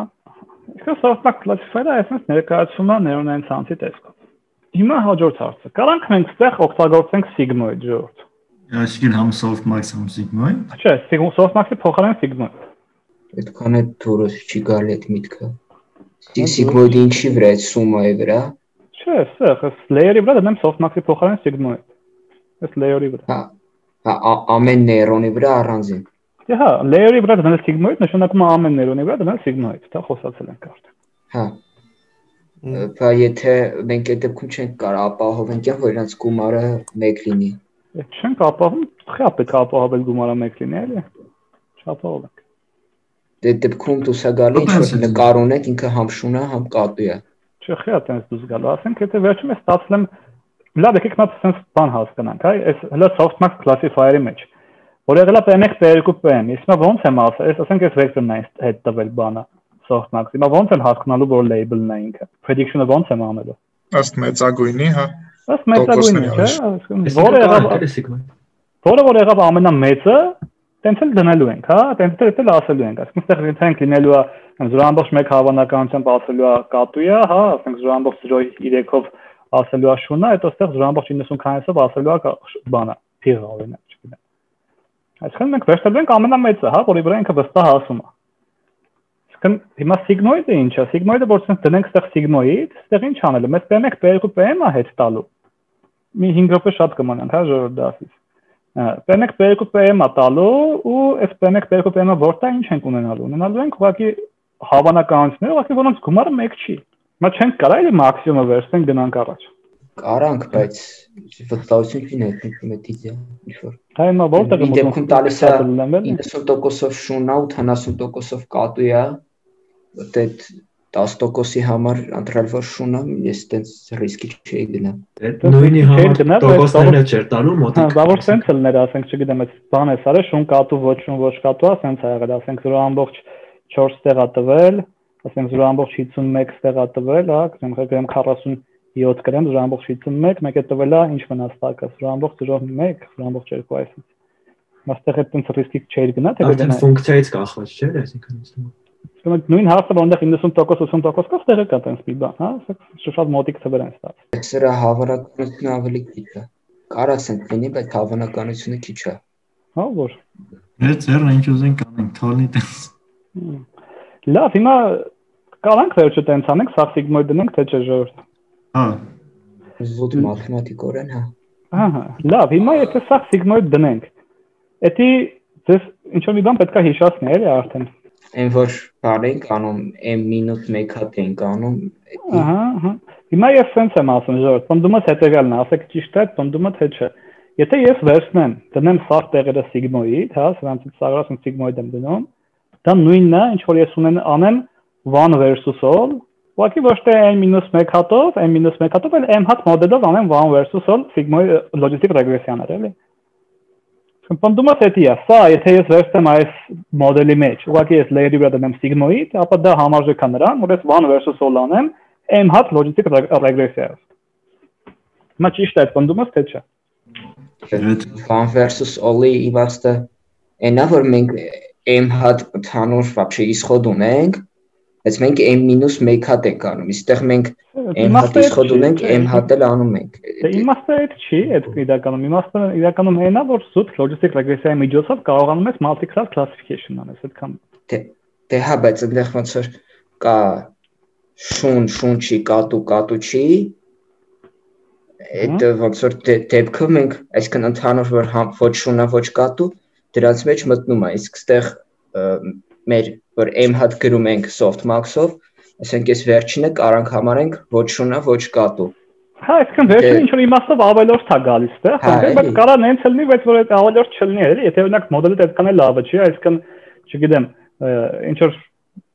քեզ այդ ասենք որ շունա շունչին, ինչ որ հավանականությամբ ասում է շունա, ասենք կատու չի, ինչ որ ձևով ասում է կատու է, կարող է երրորդ մոդելը պետք է լինի, էլի, ինչ որ ձևով, օրինակ։ Եթե n-ը վատն կարող է երրորդը այդ դեպքում լավը տա, էլի։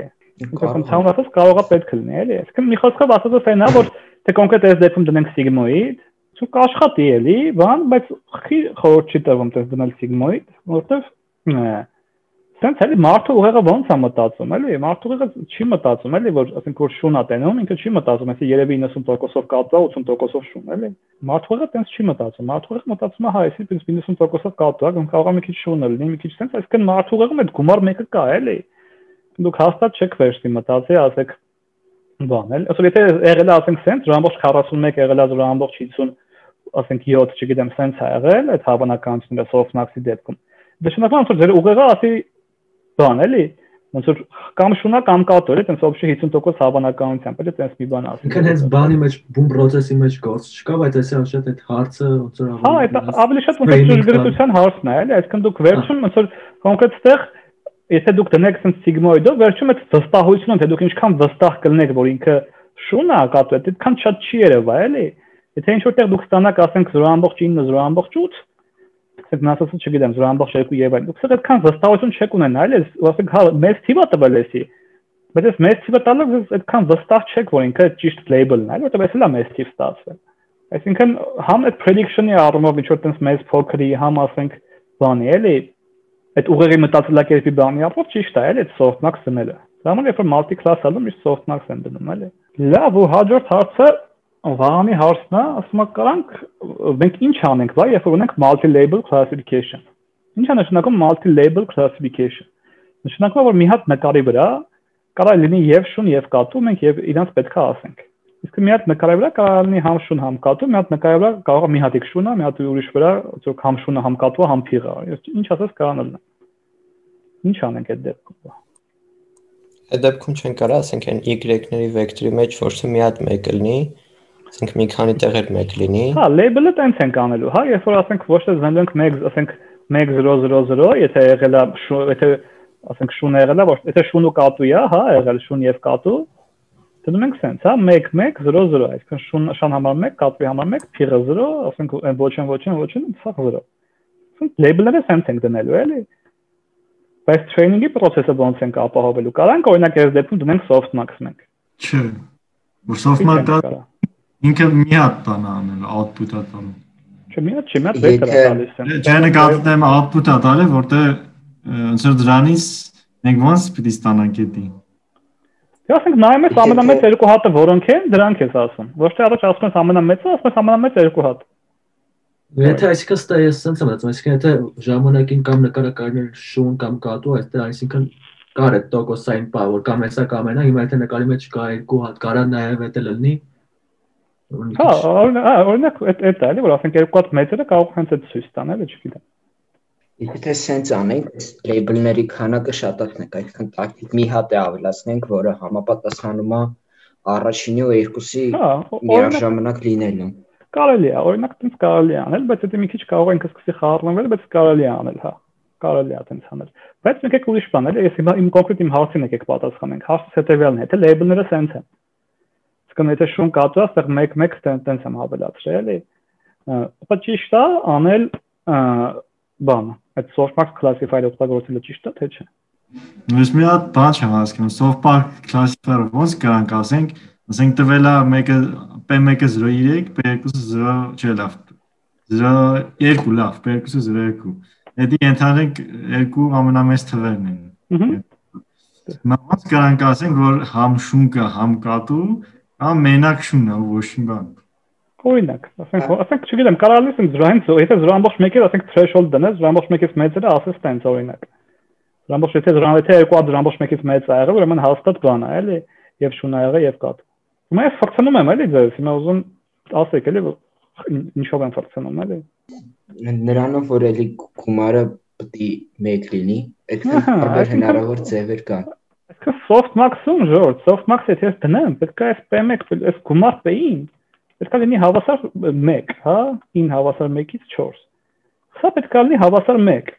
Ու եթե ես փորձեմ մաթեմատիկորեն P1, P2, P3, P4-ը մոտիկացնեմ այս սրան, հա, սրանց մեջ լոս տնեմ, հաշվի առնելով որ գումարը 4 է, սա կտրակի, չէ, ուղղակի։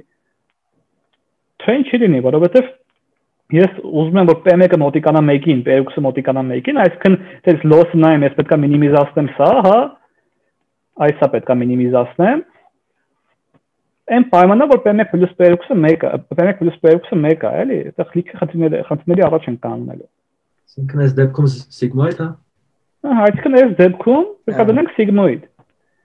Եթե մենք գործ ունենք multi-class, multi-label classification-ի հետ, մի նկարի վրա կարող մի քանի հատ label լինի, մենք Softmax օգտագործելու իրավունք չունենք։ Դրա համար մենք պետք է դնենք sigmoid այդ case-ում։ Ու ասենք մենք threshold ընտրենք 0.5 ընտրենք, ասենք օրինակ, եթե թիվը 0.5-ից մեծ է, այն թվերը, որոնք ստացվել են 0.5-ից մեծ, ուրեմն այդ label-ները կան։ Հասա մարո։ Չէ, ուղղակի միացավ, ինչ որ այդում չէր աշխատում։ Լավ։ Հարց է ժողովուրդ։ Այսինքն պահ ֆիքսեցինք, հա, որ եթե օգտագործում ենք multi-label classification, դնում ենք sigmoid անպայման։ Այսքանով հարցերը վերջացավ։ Այսօրվա դասն էլ է վերջացել, հիմա եթե հարցեր ունեք այսօրվա դասի հետ կապված ժողովուրդ ընդհանուր։ Լավ, ինչ որակորմա, հա, ասա Վահան։ Դա էլ հարց, որ այն սկզբնական շուն կատու, ասենք կա ոչ շուն կա, ոչ կատու, ոչ պետք է ասենք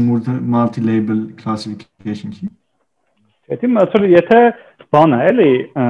ձեր նկարներից է կախված էլի, այսինքն եթե նկարների մեջ չկա,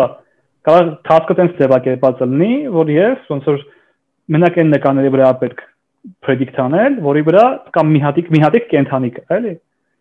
Օրինակ տենց կա task-ը ձևակերպած։ Իսկ այն որ կարա բանանի multi-label։ Multi-class չի, եթե մի հատիկ այդ multi-label չի, եթե միշտ պետք է predict անել այն դեպքում, երբ որ նկարի վրա մի հատ կենթանի է։